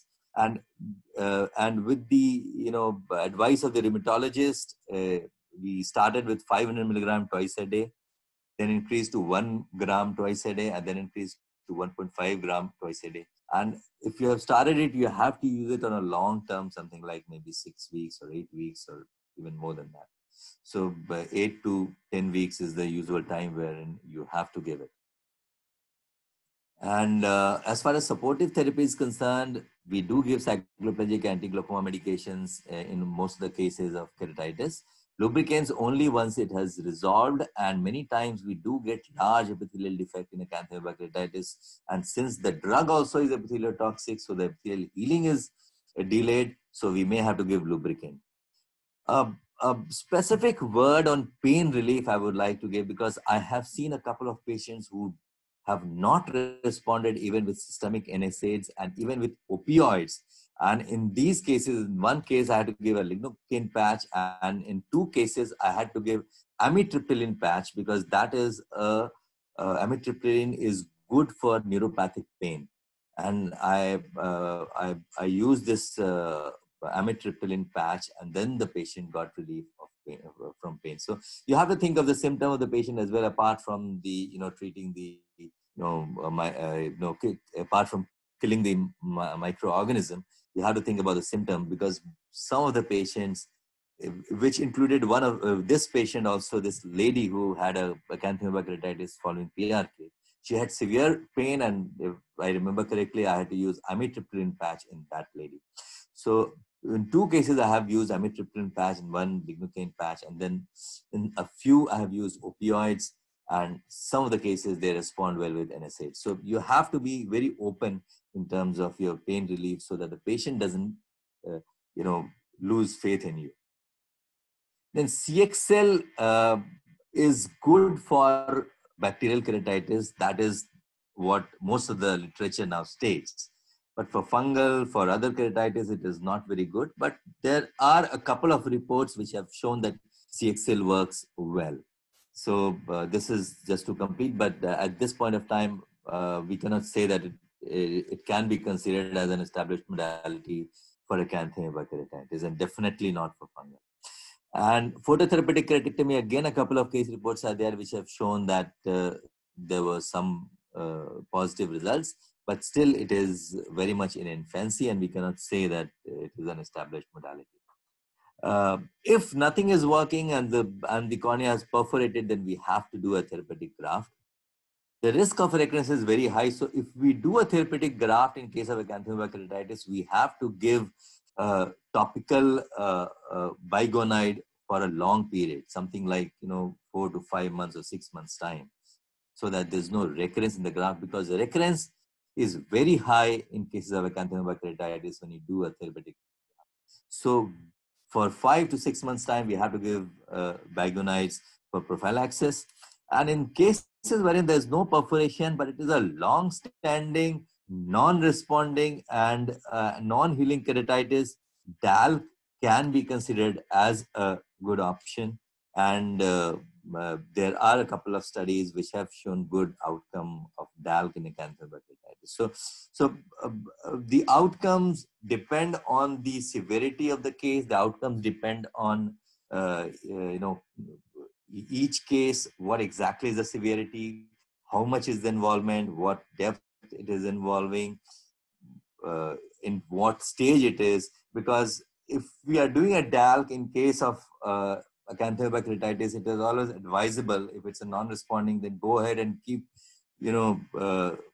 giving the topical medication as long as possible, so that you can reduce the infective load. But then you have to be careful also that, if it's deteriorating, then don't allow it to extend peripherally too much. If it extends peripherally quite a lot, then in that case, it will be difficult to salvage. And even if you do a therapeutic graft, if it's limbus to limbus involvement, unperforated, or it's very deep, in that case, the risk of recurrence again is quite high. And the risk of failure of the graft is also high. So all these things we have to judge depending upon the case, and the management will vary depending upon the presentation of each case. Thank you very much once again for allowing me to present on Acanthamoeba. Thank you, Dr. Rajesh, for this wonderful presentation, which lighted our minds and opens new aspects about the Acanthamoeba keratitis, because we have a memory about Acanthamoeba keratitis that it's related to the contact lens wearers. So I was asking Sonal about the agriculture trauma. It's 100% fungal, and both of you said that it may be Acanthamoeba as well.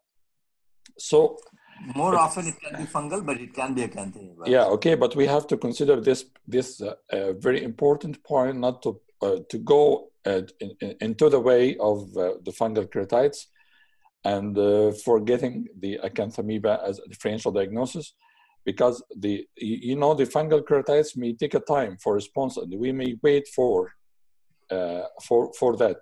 suspecting that there's some persistence at the start of the therapy. So I will, before going to the questions about the Acanthamoeba keratitis, I will ask Sonal a question before fading out about the fortified antibiotics. About the fortified eye drops in treatment of fungal keratitis. And the same question for Dr. Rajesh, but after your answer, the fluconazole, we have a solution, a vial for injection. Yeah, can we do it? Can you take it? Are you talking about compounding medications for? Right. So natamycin 5% is available commercially, but all the other medications have to be compounded. So typically, we will use amphotericin, which is 1.5 micrograms per point. So 15 micrograms per ml. And then we use voriconazole 1%, and that's just the voriconazole vial. And you draw it up from that, and you can use that. Yeah, okay. So that works pretty well. I'm asking about the fluconazole, the vial solution. Oh, fluconazole.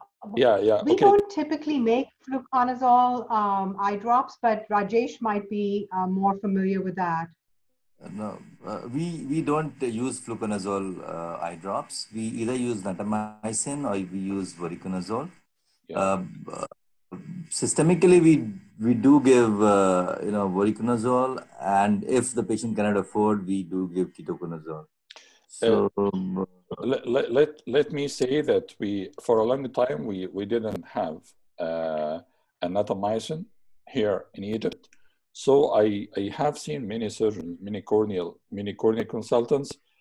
They were using the fluconazole solution as such, without any dilution in the eye dripper, and used as eye drop 4 times per day for 1 week at least, and then taper it. You didn't use that. You didn't. We don't typically use fluconazole, although I have used miconazole, sometimes compounded for certain certain fungal scleritis that wasn't responsive to amphotericin, and at that point we didn't have voriconazole. But since voriconazole has become available, we have been pretty much using voriconazole instead of miconazole or fluconazole. Orally, we'll use fluconazole, but not topically. For a long also time. use orally fluconazole, but not topically. Yeah, okay. Can I ask Rajesh a question about, actually Rajesh was going to, a question about topical non-steroidals for Acanthamoeba. There were some reports that topical non-steroidals might be Acanthamoeba-lytic or beneficial. Do you use those? I will not prefer using topical NSAIDs in cases wherein we have any, epithelial defect, because topical NSAIDs have also been known to cause melting. Right. So, there were a couple of reports that came out that said that they might be synergistic with the antiamoebics. I think they are stromalytic more than acanthamoeba-lytic. Yeah. Okay. Really it is. So we are fighting for that to prevent the topical anesthetics. I just want to make if you don't mind, a couple of comments, for the people who are in common practice, general practice, that the commonest misdiagnosis of acanthamoeba is either iritis or virus. And if you see anything that looks not your usual virus infection, then think of acanthamoeba. The pseudodendrites, as Rajesh explained, don't have the bulbar termination and the taper. And in a study, we found that those are the commonest misdiagnoses. In the early stages, it is purely epithelial, and it is best responsive to treatment then. Just debridement of the epithelium is very loose, it comes off, and then you give your drugs, your combination as described, is very useful. If the delay is more than 3 weeks from diagnosis, then it's very difficult to treat. And the prognosis significantly worse if the treatment is started 3 weeks or later after diagnosis. And a very good point I want to concur with. And I told you about that study on corneal vascularization in the BGO we published a few years ago. We found that the least inducer of vascularization was Acanthamoeba. We had 160 plus cases of vascularization, and we looked at in great detail. And the commonest cause of vascularization was herpetic eye disease. The least common was Acanthamoeba. What was very interesting also was that the commonest cause of lipid keratopathy with vessels are with vessels associated with herpes disease, more than with bacterial or with fungal. So some histological differences which we don't appreciate why lipid is more common with viral, but that came out quite prominently in that study of ours. Okay, perfect note, sir. Dr. Rajesh? Yeah. What about the polymyxidine and the neomycin antibiotics in cases of the Acanthamoeba keratitis if we don't have the bigonides? See, if you don't have bigonide, if you don't have propamidine, well, then I mean the options are quite less. But I think bigonide should be available because it is many times used as a swimming pool disinfectant. Yeah, but for some reasons we may take a time to get it for the patients. So you know what you do is you ask Zeneca Biocide is a company. Ask any of your people who run swimming pools. That's how I started. Yeah. And they will give you a bottle that big. Yeah. And you only need 0.02, but that'll last you for a lifetime. But you have to that is 20%. But you then take it and make it yourself. It's got some dyes in it which are not ideal, but it's better than nothing. And not to forget, your Broline, which is Broline is quite commonly is also pretty good.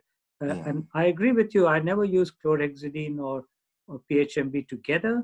But what I have found is that you get patients which are refractory to one but respond to the other, and I found it both ways. Yeah. So that is useful. And then John Dart is now doing a study, and they're using higher concentrations of PHMB. And it's like 0.06%, so three times more to get much more rapid resolution, but they are extremely toxic. And Rajesh has repeated that point a few times. Remember, these are preservatives, and we have heard tons of literature on preservative toxicities, not just benzalkonium, but even PHMB and chlorhexidine. And what I have found, and I'll see if either of you, Sonal or Rajesh, can corroborate that in the course of treatment of patients with Acanthamoeba, 3-4 weeks down the line, 5 weeks, there's suddenly a intumescent cataract, high pressure, shallow anterior chamber. Yes. And I think these drugs that we're putting in is now epithelial toxic to the lens epithelium. And we are inducing that with our medication. It's not the Acanthamoeba. We tend to blame it on the Acanthamoeba. And that's what we pay the price for trying to treat with these drugs. That's very interesting, but that's very true. You always see these cataracts. I was just telling my residents this the other day, that for some reason these Acanthamoeba patients always get a cataract, but that makes sense. That's great. So long back when we were residents, we used to think that, inflammation or anterior chamber reaction is more often seen in viral. But, of late, we saw that there were many Acanthamoeba cases, keratitis cases, wherein the inflammation was quite severe. So that was one. The other thing, as you said, the cataract was seen in a few cases. And we also have seen persistently dilated pupil in these cases. Same thing. You're right. And that happens with the cataract, coincides with that. And that's the same reason, the toxicity. Now, I want to ask you a question. Again, this is from your experience. Even you, Hossam, tell me, have you ever seen a hypopion with a pure viral infection? Simplex. Hypopion with what, sir? Sorry? With a pure virus infection, herpes simplex keratitis. No. I'm not talking about endophthalmitis with the keratitis. With the bacteria, we see it, and with the the endotoxin producing, the toxin producing bacteria, we see it a lot rapidly, a lot of AC activity, but I have never seen a hypopion. So even hypopyon is extreme end of AC reaction. You Yes. see it with Acanthamoeba much more. Yeah. So, you know, that in, somebody says that you get more reaction with virus is not entirely true. You get more reaction with Acanthamoeba and bacteria than with virus. Okay, I have never seen. But Really. they say that if there is a herpes iritis, then in that case it can have a bloody hypopyon or blood Hemorrhagic, yeah. Yeah, But okay. I think it's zoster. Zoster can cause that. But it is, if there's an exception, it will prove the rule because it's not as common as, or not, I have never seen one. With mixed infections, yes, you will see it with mixed infections, not with pure virus. Right. No, you'll see keratic precipitates and the anterior chamber will be quiet. So, yes, very true. So, Dr. Rajesh, if you have Acanthamoeba keratitis, you have to have a severe pain, except in the uncontrolled diabetic patients, right, with the peripheral neuropathy, right? It's one of whenever there is immune compromise, then But here's a question for you, Rajesh. You can see that in diabetic patients, the nerves are dulled. So diabetic neuropathy now, peripheral diabetic neuropathy, we're talking about fingers and toes, you can diagnose from cornea because you see the neuropathic changes or the neuroatrophic changes in the cornea very early, even before they start getting in the fingers and toes. And that can be why, you know, the pain is less. But for immunocompromised patients, I don't see why they should have less pain. Now, the question again to you, which I honestly don't know the answer to, is with scleritis, there is severe pain. And one would attribute that to inflammation. But is the scleritis not due to the Acanthamoeba as well? Because all the treatment regimes that you described and others have described all over in the literature for scleritis is immunosuppression with steroids or mycophenolate or cyclosporine. But what about the amoeba which are in the sclera? Because if they are in the nerves and the nerves are going into the sclera, or they're coming, you know, from the perilimbal plexus into the limbus, some of these nerves will carry the Acanthamoeba into the sclera. So why aren't we treating the amoeba in the sclera with other drugs? We could know that if you give them only immunosuppressive, you're going to make the amoeba infection worse. That's true. So why do we treat scleritis with more immunosuppression and not with more anti-Acanthamoeba treatment? That is very true. The point is that people have not been able to demonstrate any thickening of nerves in the sclera, and perhaps that is the reason why they have not compared like what we find in cornea.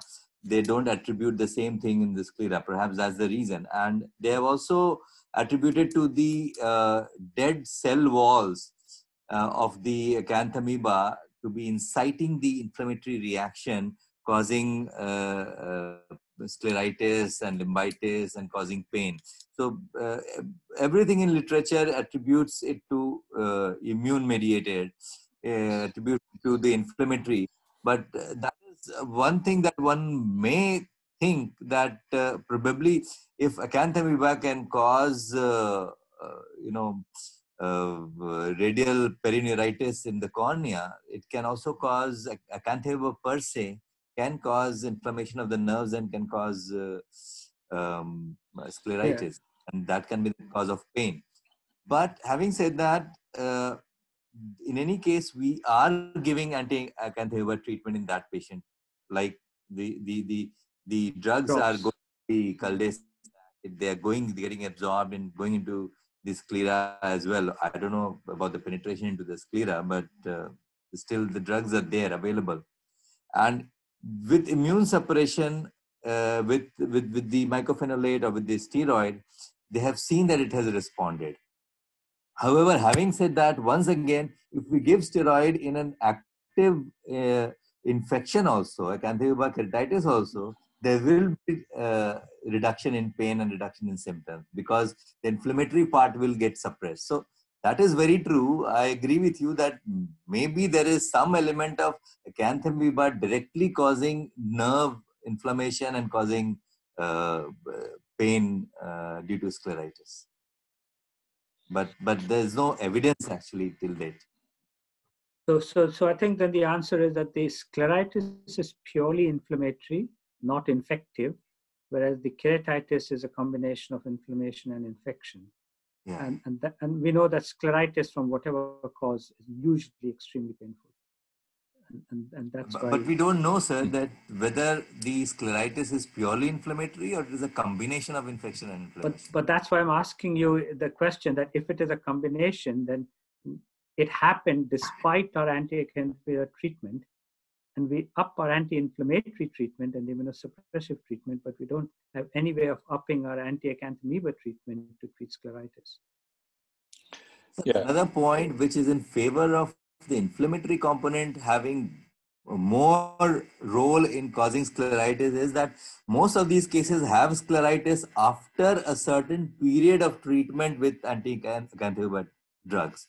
So it doesn't happen immediately, along with the keratitis. It happens only after some time when the patient has been treated with anti-acanthamoeba drugs. So probably, the drugs have caused some destruction of the acanthamoeba. And I mean, that's the explanation that has been given, that probably the drug has caused some destruction. The cell walls and other inflammatory component are there, and that is causing inflammation. So this is one evidence which suggests that it is not infective purely. It has inflammatory component which is more greater role in causing scleritis. But this again does not rule that there is no infective role. Yeah. Actually, the perineural neurites may be the first cause of pain at the start of the disease, and then the completion and the propagation of the disease as an inflammatory response, as an immune reaction to the infection itself, with the lymphites and the sclerites, may increase the pain more and more. So we may need the invention of the systemic drugs to compete for this aggressive and progressive pain with inflammation itself. But actually, there are a lot of cases of Acanthamoeba keratitis with a confined infection to the cornea without propagation or extension to the peripheral parts. So the pain is tolerable. It may be severe at the start before getting the signs, driving us towards the Acanthamoeba. I found it in a girl who was 14 years old with a contact lens, with a recent history of contact lens. Actually, this contact lens was not her contact lens. She borrowed it from her friend, so she got an infection and started with a severe pain, like that of the corneal foreign body, the metallic corneal foreign body. When I examined the cornea, I found just a very faint infiltration without epithelial defect. So I didn't get the diagnosis clinically at this time, but I put it in my mind the contact lens wearing. So I started with neomycin and the polymyxidine until I get the proline, which is somewhat expensive and not available all the time around. So within 2 days, I found that the cornea got a ring like that of the ring ulcer, with whitening, with opacification and the severe infiltration. But the pain is less than the first day. It was not increasing. I didn't get any analgesic, either topical or systemic. So it may be related at the start of the disease to the perineural neurites, which is like that the patient having after PRK, there is exposure of the neurosensory endings, so there is severe pain, so that it may be related to it at the start. This is my opinion. Well, yeah. See, actually, the initial pain is basically because of the nerve inflammation, and once there is ring infiltrate, then many times what happens is the nerve is destroyed. So the Yeah. pain is not that much as it was earlier. Yeah. Okay. And But the let pain me. that develops later, Yeah. yeah. Yeah. Let me say that I'm talking and asking repeatedly about these points because it may be these points may be thought as rules. So I want to put I want to put them as a considerable points, not a fixed points. So I was talking about the fungal keratitis with the vegetative trauma. Yeah, it's a common, but it's not 100% confirmed diagnosis. So the pain with Acanthamoeba keratitis, if some of my colleagues ask me about or refer the case for me with a corneal ulceration or the corneal infection, one of the lines which may be written at the start, there is no pain, so there is no acanthamoeba. So I want to clarify this point. It's not mandatory to be with contact lens history. It's not a mandatory to find a severe pain to put or to exclude the Acanthamoeba keratitis. Am I right, my dear professors? Yes. Yeah, that's true. Yeah, you're absolutely right. In fact, the first case of acanthamoeba was diagnosed in a non-contact lens wearer. So that association with contact lens is common, but not exclusive.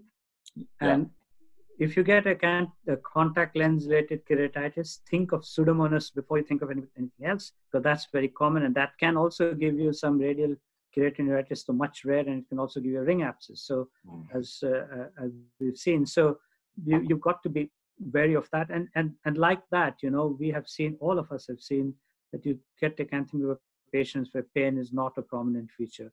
Although the books will say pain disproportionate to the clinical findings is a feature. Yes, if there's radial keratinoitis, you do get pretty bad pain.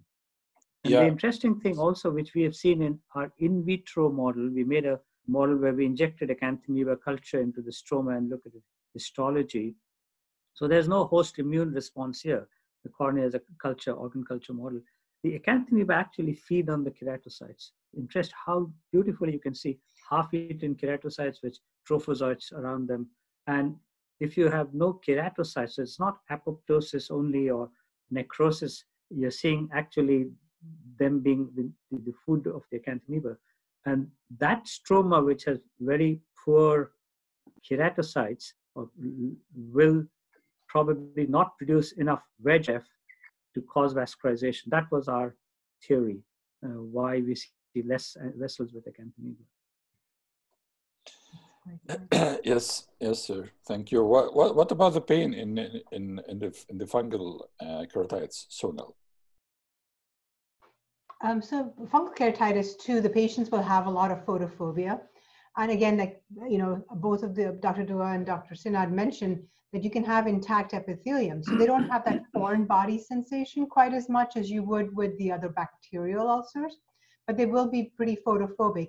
And actually, if you look at their iris, you'll see that there's a lot of inflammation in the anterior chamber, and you can see engorged iris, almost like neovascularization. And that's, again, kind of a key feature that makes you start thinking, is there fungus going on? Because it does cause quite a bit of inflammation. So they do complain of photophobia quite a bit and pain, but it is a painful disease, just like any other ulcer, of course.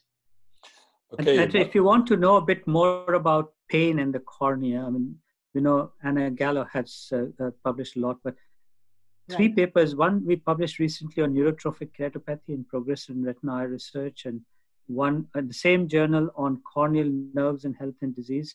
But the very important paper in the BJO, I think just last year, on corneal pain without stain.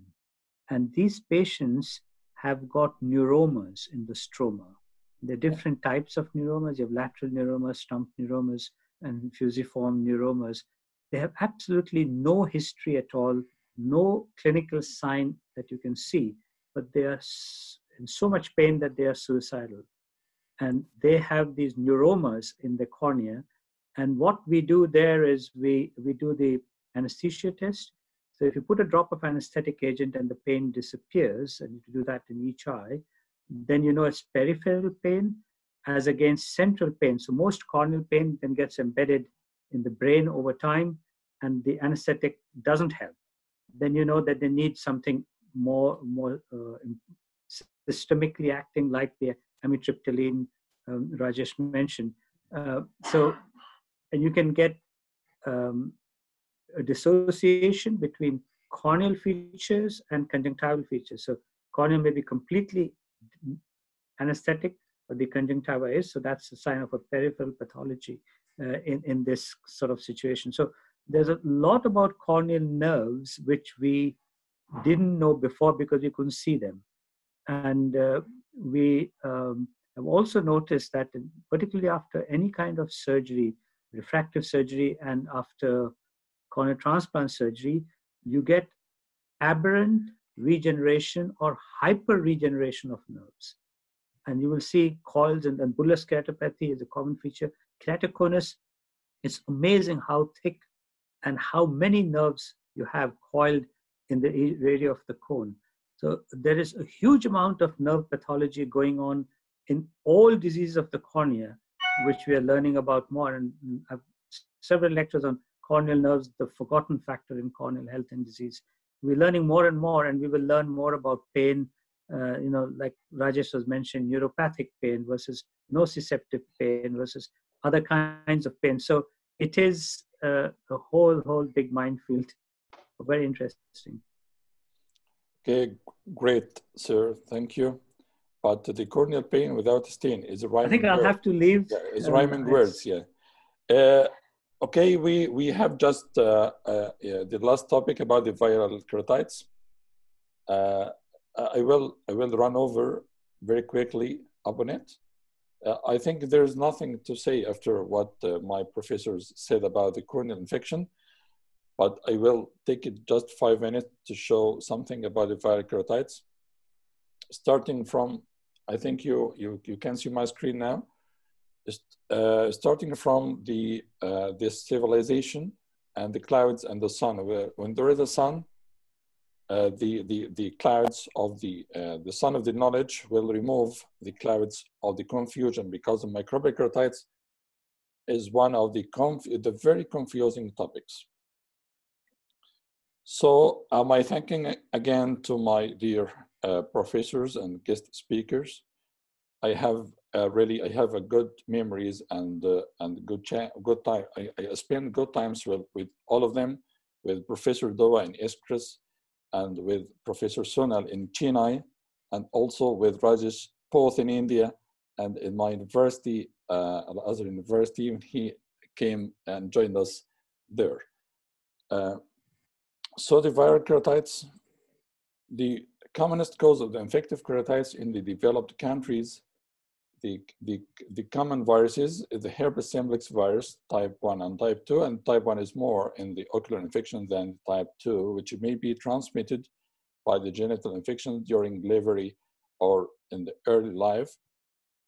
Also the varicella zoster in case of herpes zoster ophthalmicus, where the eye or the cornea is included with the pathognomonic sign, which is the infection or affection of the tip of the nose. Also the adenoviral keratitis, the Thygison, and finally the COVID, if it's included as one of the keratoconjunctivitis, could be a cause. This is a diagram showing the cycle of the herpes simplex virus from the trigeminal ganglion, from the primary infection, then go and flow from the trigeminal ganglion to the cornea and to the other parts of the ophthalmic branch. It's DNA virus. Humans are the only natural reservoir. The ocular infection occurs as primary or recurrent episodes. Also, the epithelial keratitis is related mainly to the direct invasion and the effect of the virus itself. And so the herpetic keratitis is called commonly as epithelial keratitis because it's more it's more presented as an epithelial defects and epithelial inflammation and affection more than the stromal, but the stromal comorbidity is related to the CD4 and T cell destruction as an immune response to the inflammation. Also, I will skip this table showing that the combined incidence of epithelial and stromal keratitis is in France and the United States and developed nations with different percentages, but it's commonly epithelial. The global incidence of herpes simplex keratitis is roughly around this number, but the monocular visual impairment or blindness each year is responsible for around 40,000 of them. As I said, it's epithelial keratitis more than others, so may be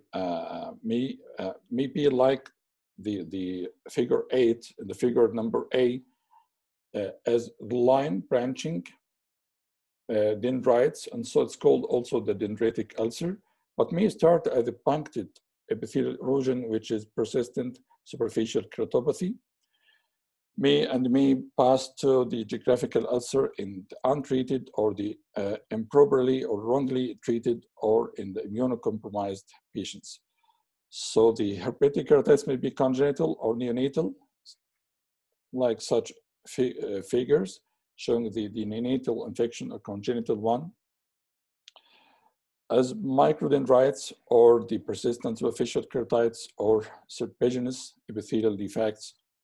So the treatment will be in the first days or in the incubator, like the topical and the systemic acyclovir ointment 3% or intravenous injection of acyclovir 2 grams per day divided upon 8-hourly dose for 2 weeks. What about the primary ocular infection, the recurrent ocular infection? The cellular and humoral immunity may differentiate both if it's primary or recurrent. If it's recurrent, the subject will have cellular and humoral immunity against the virus itself, with typical and atypical presentations in the form of blepharoconjunctivitis, episcleritis, scleritis, or the corneal disease. The corneal disease may be epithelial, stromal, or deciform or endotheliitis, and going back to the iris and the trabecular meshwork to cause the iridocyclitis and trabeculitis. The clinical course and signs, I will summarize it in just 2 words.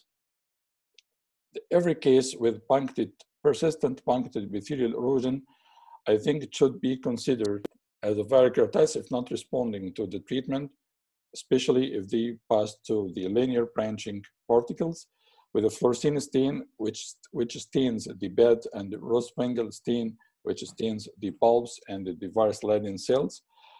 The marginal and limbal disease are more symptomatic because it's approaching the sclera and the limbus too, as Dr. Rajesh and Dr. Doba mentioned about the extension of the disease. Then what about the corneal sensation? If there is a corneal sensation, a good corneal sensation, you may think about the viral keratitis. But one of the close signs of the viral keratitis, especially the herpetic one, is the decreased corneal sensation. It may present in different pictures, like the amoeboid ulcer. So in such a case, you may be conflicted about if it is herpes simplex virus or Acanthamoeba, and it has been shown. What about the sequelae of the epithelial keratitis? Maybe with epithelial defects, just punctates, or persistent or recurrent corneal erosions, or persistent epithelial defects, amoeboid or geographical ulcer. The stromal keratitis accounts 2% of the primary infection, and about 20% of the recurrent cases, and hence that the superadded insults may affect the progression of the disease. If superadded infection, it may lead to perforation, or if superadded immune keratitis, it will lead to the vascularization and opacity, like in the figure down left. So the other form is the deciform keratitis, which is disc-shaped area of corneal edema, mostly without epithelial defect and with some KPs at this site. It's purely stromal disease, also one of the severe forms of the endotheliitis, which is related, or which is confined to the posterior part of the cornea, and there is a demarcation line on the back of cornea between the edematous and the non-edematous areas. Here, Dr. Doa asked me about the hypopyon in case of the viral keratitis. Here, just here, the combined hypopyon with hyphema in cases with the complicated iridocyclitis and trabeculitis, which is called the candy cane hypopyon in case of the advanced or severe and posteriorly spreaded the herpetic keratitis. Treatment, it's somewhat controversial about the duration of treatment, but I think we don't have any problem with the start. The medical treatment should include acyclovir eye drops or eye ointment, 3% acyclovir will be given 5 times per day in the first week and just 2 times per day in the second week. And I have to stop it after this time to avoid the corneal toxicity from the long duration of acyclovir. I will give, in case of acute infection, systemic acyclovir as 400 milligram capsule 4 times per day for 2 weeks, and then 2 times per day for another 2 weeks. After completion of this month, I will give it as a prophylactic treatment for as 400 milligram per day for 3 months. I think if there is a bad response or non-response to these treatments, we have to shift the minds to search about another cause, because the viral keratitis should respond to these treatments at the first times, at the first weeks of treatment. Otherwise, I have seen a lot of cases who came to me after a time, after a long time, around 1 or 2 months, on acyclovir topical therapy. So and still complaining. So when I stopped this acyclovir and gave them just lubricant, especially the preservative-free lubricants with some tonics, they showed a malvarous improvement after that.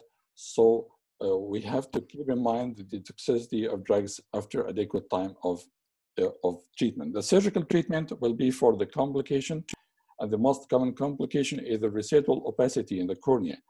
So I will do the DALC if it's deep by the anterior segment OCT, or if full thickness, I will do the PKB, but I will wait for just 1 year after the last recurrence, and under the systemic prophylactic treatment of the acyclovir 400 milligram per day, just 1 time. If I have a superficial opacity at the level of the anterior stroma, I may think in the PTK, but I don't know what's opinion of my professors about that. If it will trigger the disease and lead to the recurrence, again, I will hear to their kind opinions about this ways of treatment. Thank you very much. I finished my presentation, and I'm waiting for your comments.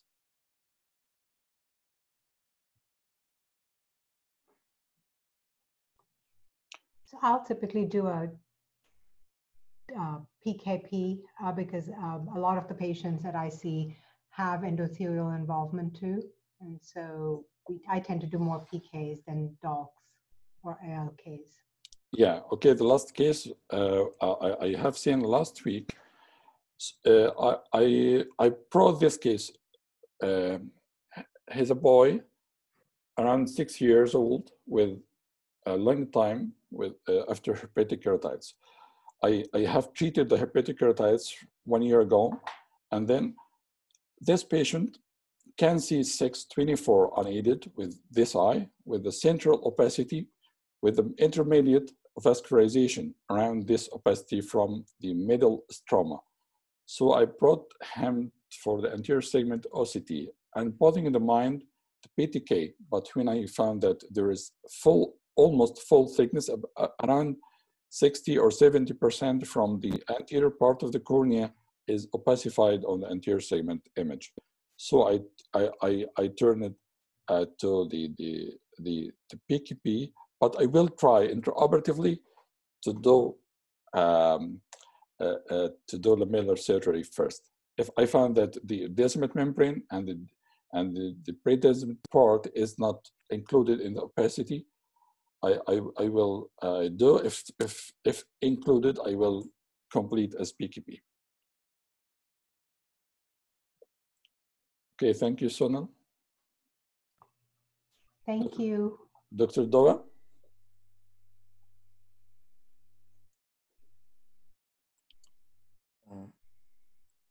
Sonal, I would just like to make one statement, and I would like to have your opinion. You have worked so much in viral keratitis. Now, if there's a healed viral keratitis with a superficial opacity, Dr. Hossam was mentioning about PTK.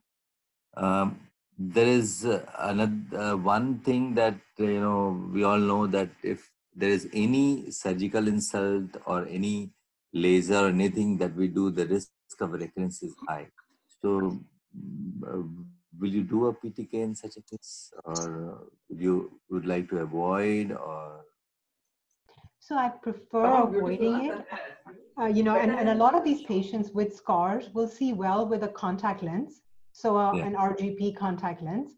And I tend to go with those. UV light is actually a great way to cause recurrences. As we know, people go out and get UV light, they get sunburned. In the US, you go for skiing, and a lot of people get fever blisters when they go out skiing because of the UV light that's reflecting up. So with PTK, that's the worry, is that the UV light from the PTK is going to cause a recurrence. If I do it, I do it under cover of treatment doses of antivirals. So I'll put them on as though they have an infection, and I'll pre-treat them for 3 days before and for 2 weeks after they've had the PTK. But I try to avoid it and go more towards the contact lenses. They're actually very comfortable with the contact lens because they're neurotrophic. So they like the RGP contacts. You just have to be careful that they are careful not to scratch their eyes and things like that. But I prefer contacts to PTK in those cases. There are also many stress factors other than just UV light. For example, emotional stress. And many of our young ladies we see during the monthly cycles, not only the iritis of herpes keratitis, but even the keratitis will come up every month. And then we preempt that and we give them oral acyclovir. We know just 3, 4, or 5 days before the cycle starts, cover the period, and then they drop it off. So there are some very unusual sort of associates with hormones as well. And the whole bunch of theories as to why that might be so. But it's all how much the virus is contained. People have shown that there are a lot of these CD8 cells surrounding the trigeminal ganglion, and they're containing the virus inside. And any stress that depletes their numbers, it allows the virus to come out, and then you have to build that immunity back up again. So how that actually works in the actual molecular mechanism is not clear, but these are the associations that have been reported. Yeah, herpes is definitely a very interesting virus. Yeah. Yes. It's a very smart virus. It has been there for centuries and we still haven't understood it. Exactly. Yeah, let me tell you a short story. It's very short, Dr. Doa, don't worry. I haven't had my dinner yet, It's my whole family. I didn't have my dinner. Yeah. Yes. You too. So we may have it together on Zoom. With my pleasure. I had a patient 1 year after LASIK with a good vision, but with peripheral epithelial defect, peripheral linear epithelial defect. I diagnosed him as a herpetic keratitis. I suggested that because it's related to the cold. He had a cold, and then experienced this pain in the peripheral part of the cornea beyond the flap. It's beside the flap. It's not in the flap region. So I started with antiviral, but at the same day, for some reason, and you know, there are some relatives who may take the son to another doctor to confirm the diagnosis. Because I was a surgeon, so they may need to confirm my diagnosis as a form of psychological rest. So he diagnosed, the other surgeon or the other consultant diagnosed him as Acanthamoeba keratitis. And I said to the patient, he was a pharmacist, I diagnosed, I captured a photo for his eye and showed it for him, linear and branching one. And he said that to the other surgeon, who replied, they are the same presentation. What's your opinion?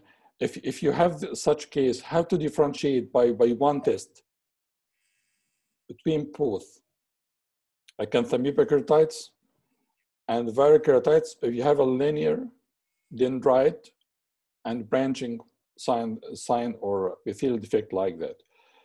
Dr. Rajesh, Acanthamoeba keratitis could present by this picture. Dr. Dova's shown in the slide, in his slides that.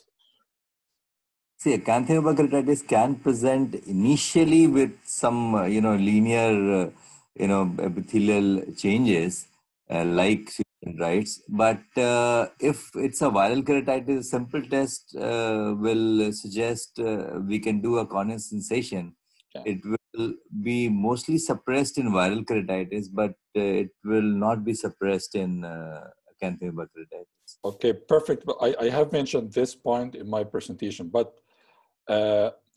let me review with you the loss of sensation at the beginning of the disease or after a time. Sorry? The loss of corneal sensation will happen at the beginning, at the first days of the herpetic keratitis, or may take a time to be. No, from the very start, one can have decreased sensation. But you had done a LASIK in this patient, right? Yeah, I had done. Okay, I had done 1 year ago. So if you had done a LASIK, then he'll have very poor sensations in the flap because it depends on how many nerves are coming. But the duration, it will depend on duration. When was the LASIK done? 1 year. 1 year before. 1 year after LASIK. Yeah, 1 year before. Yeah. Oh, I thought it was immediately after LASIK. No. And where did you say the lesions were? At the periphery? Yes. Was it at the hinge? Was it at the edge of the flap? No, it's temporal. The hinge is superior. The hinge was... No, sorry. What I meant is, was it around the circular mark of the LASIK cut? Circumferential, yes. It's circumferential in between the LASIK border and the limbs. Yeah, so that's interesting. Okay, and the patient, because we know that when you get herpetic recurrence in a penetrating graft or in a dark, it is at the periphery, because that's where the nerves have ended after the new graft has been put on. Yeah. And the host nerves are pretty much in there, and they take years to grow back. You will look at the pictures we published, a huge amount of time, if ever. Sometimes they never grow back.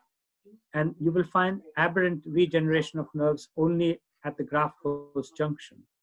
And that's probably where the virus is deposited as it's coming down the axons. So you will get more peripheral lesions with these in the graft-host situation. So whether the LASIK flap is acting in a similar manner, though very much more superficial, we don't know. But the LASIK flap, again, if you look at the actual reinnervation, it can be back to normal within 6 weeks, or it may take 6 months or longer and then never ever comes back to fully normal. So that could determine the location of the dendrites, but it doesn't help what you're asking, whether it is dendritic or acanthamoeba.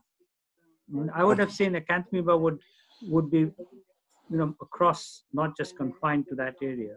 Yeah.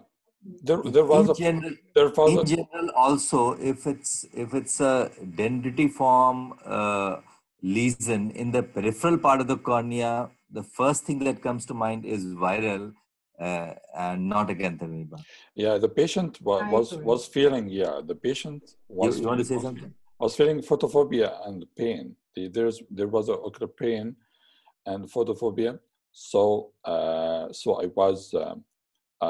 was confused about that.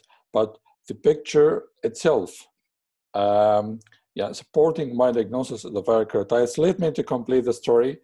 The patient came again to me because thanking Allah, is trusting, and told me about the other diagnosis. And I told him very comfortably, we can check the treatment. We can use the antiviral for just 2 days.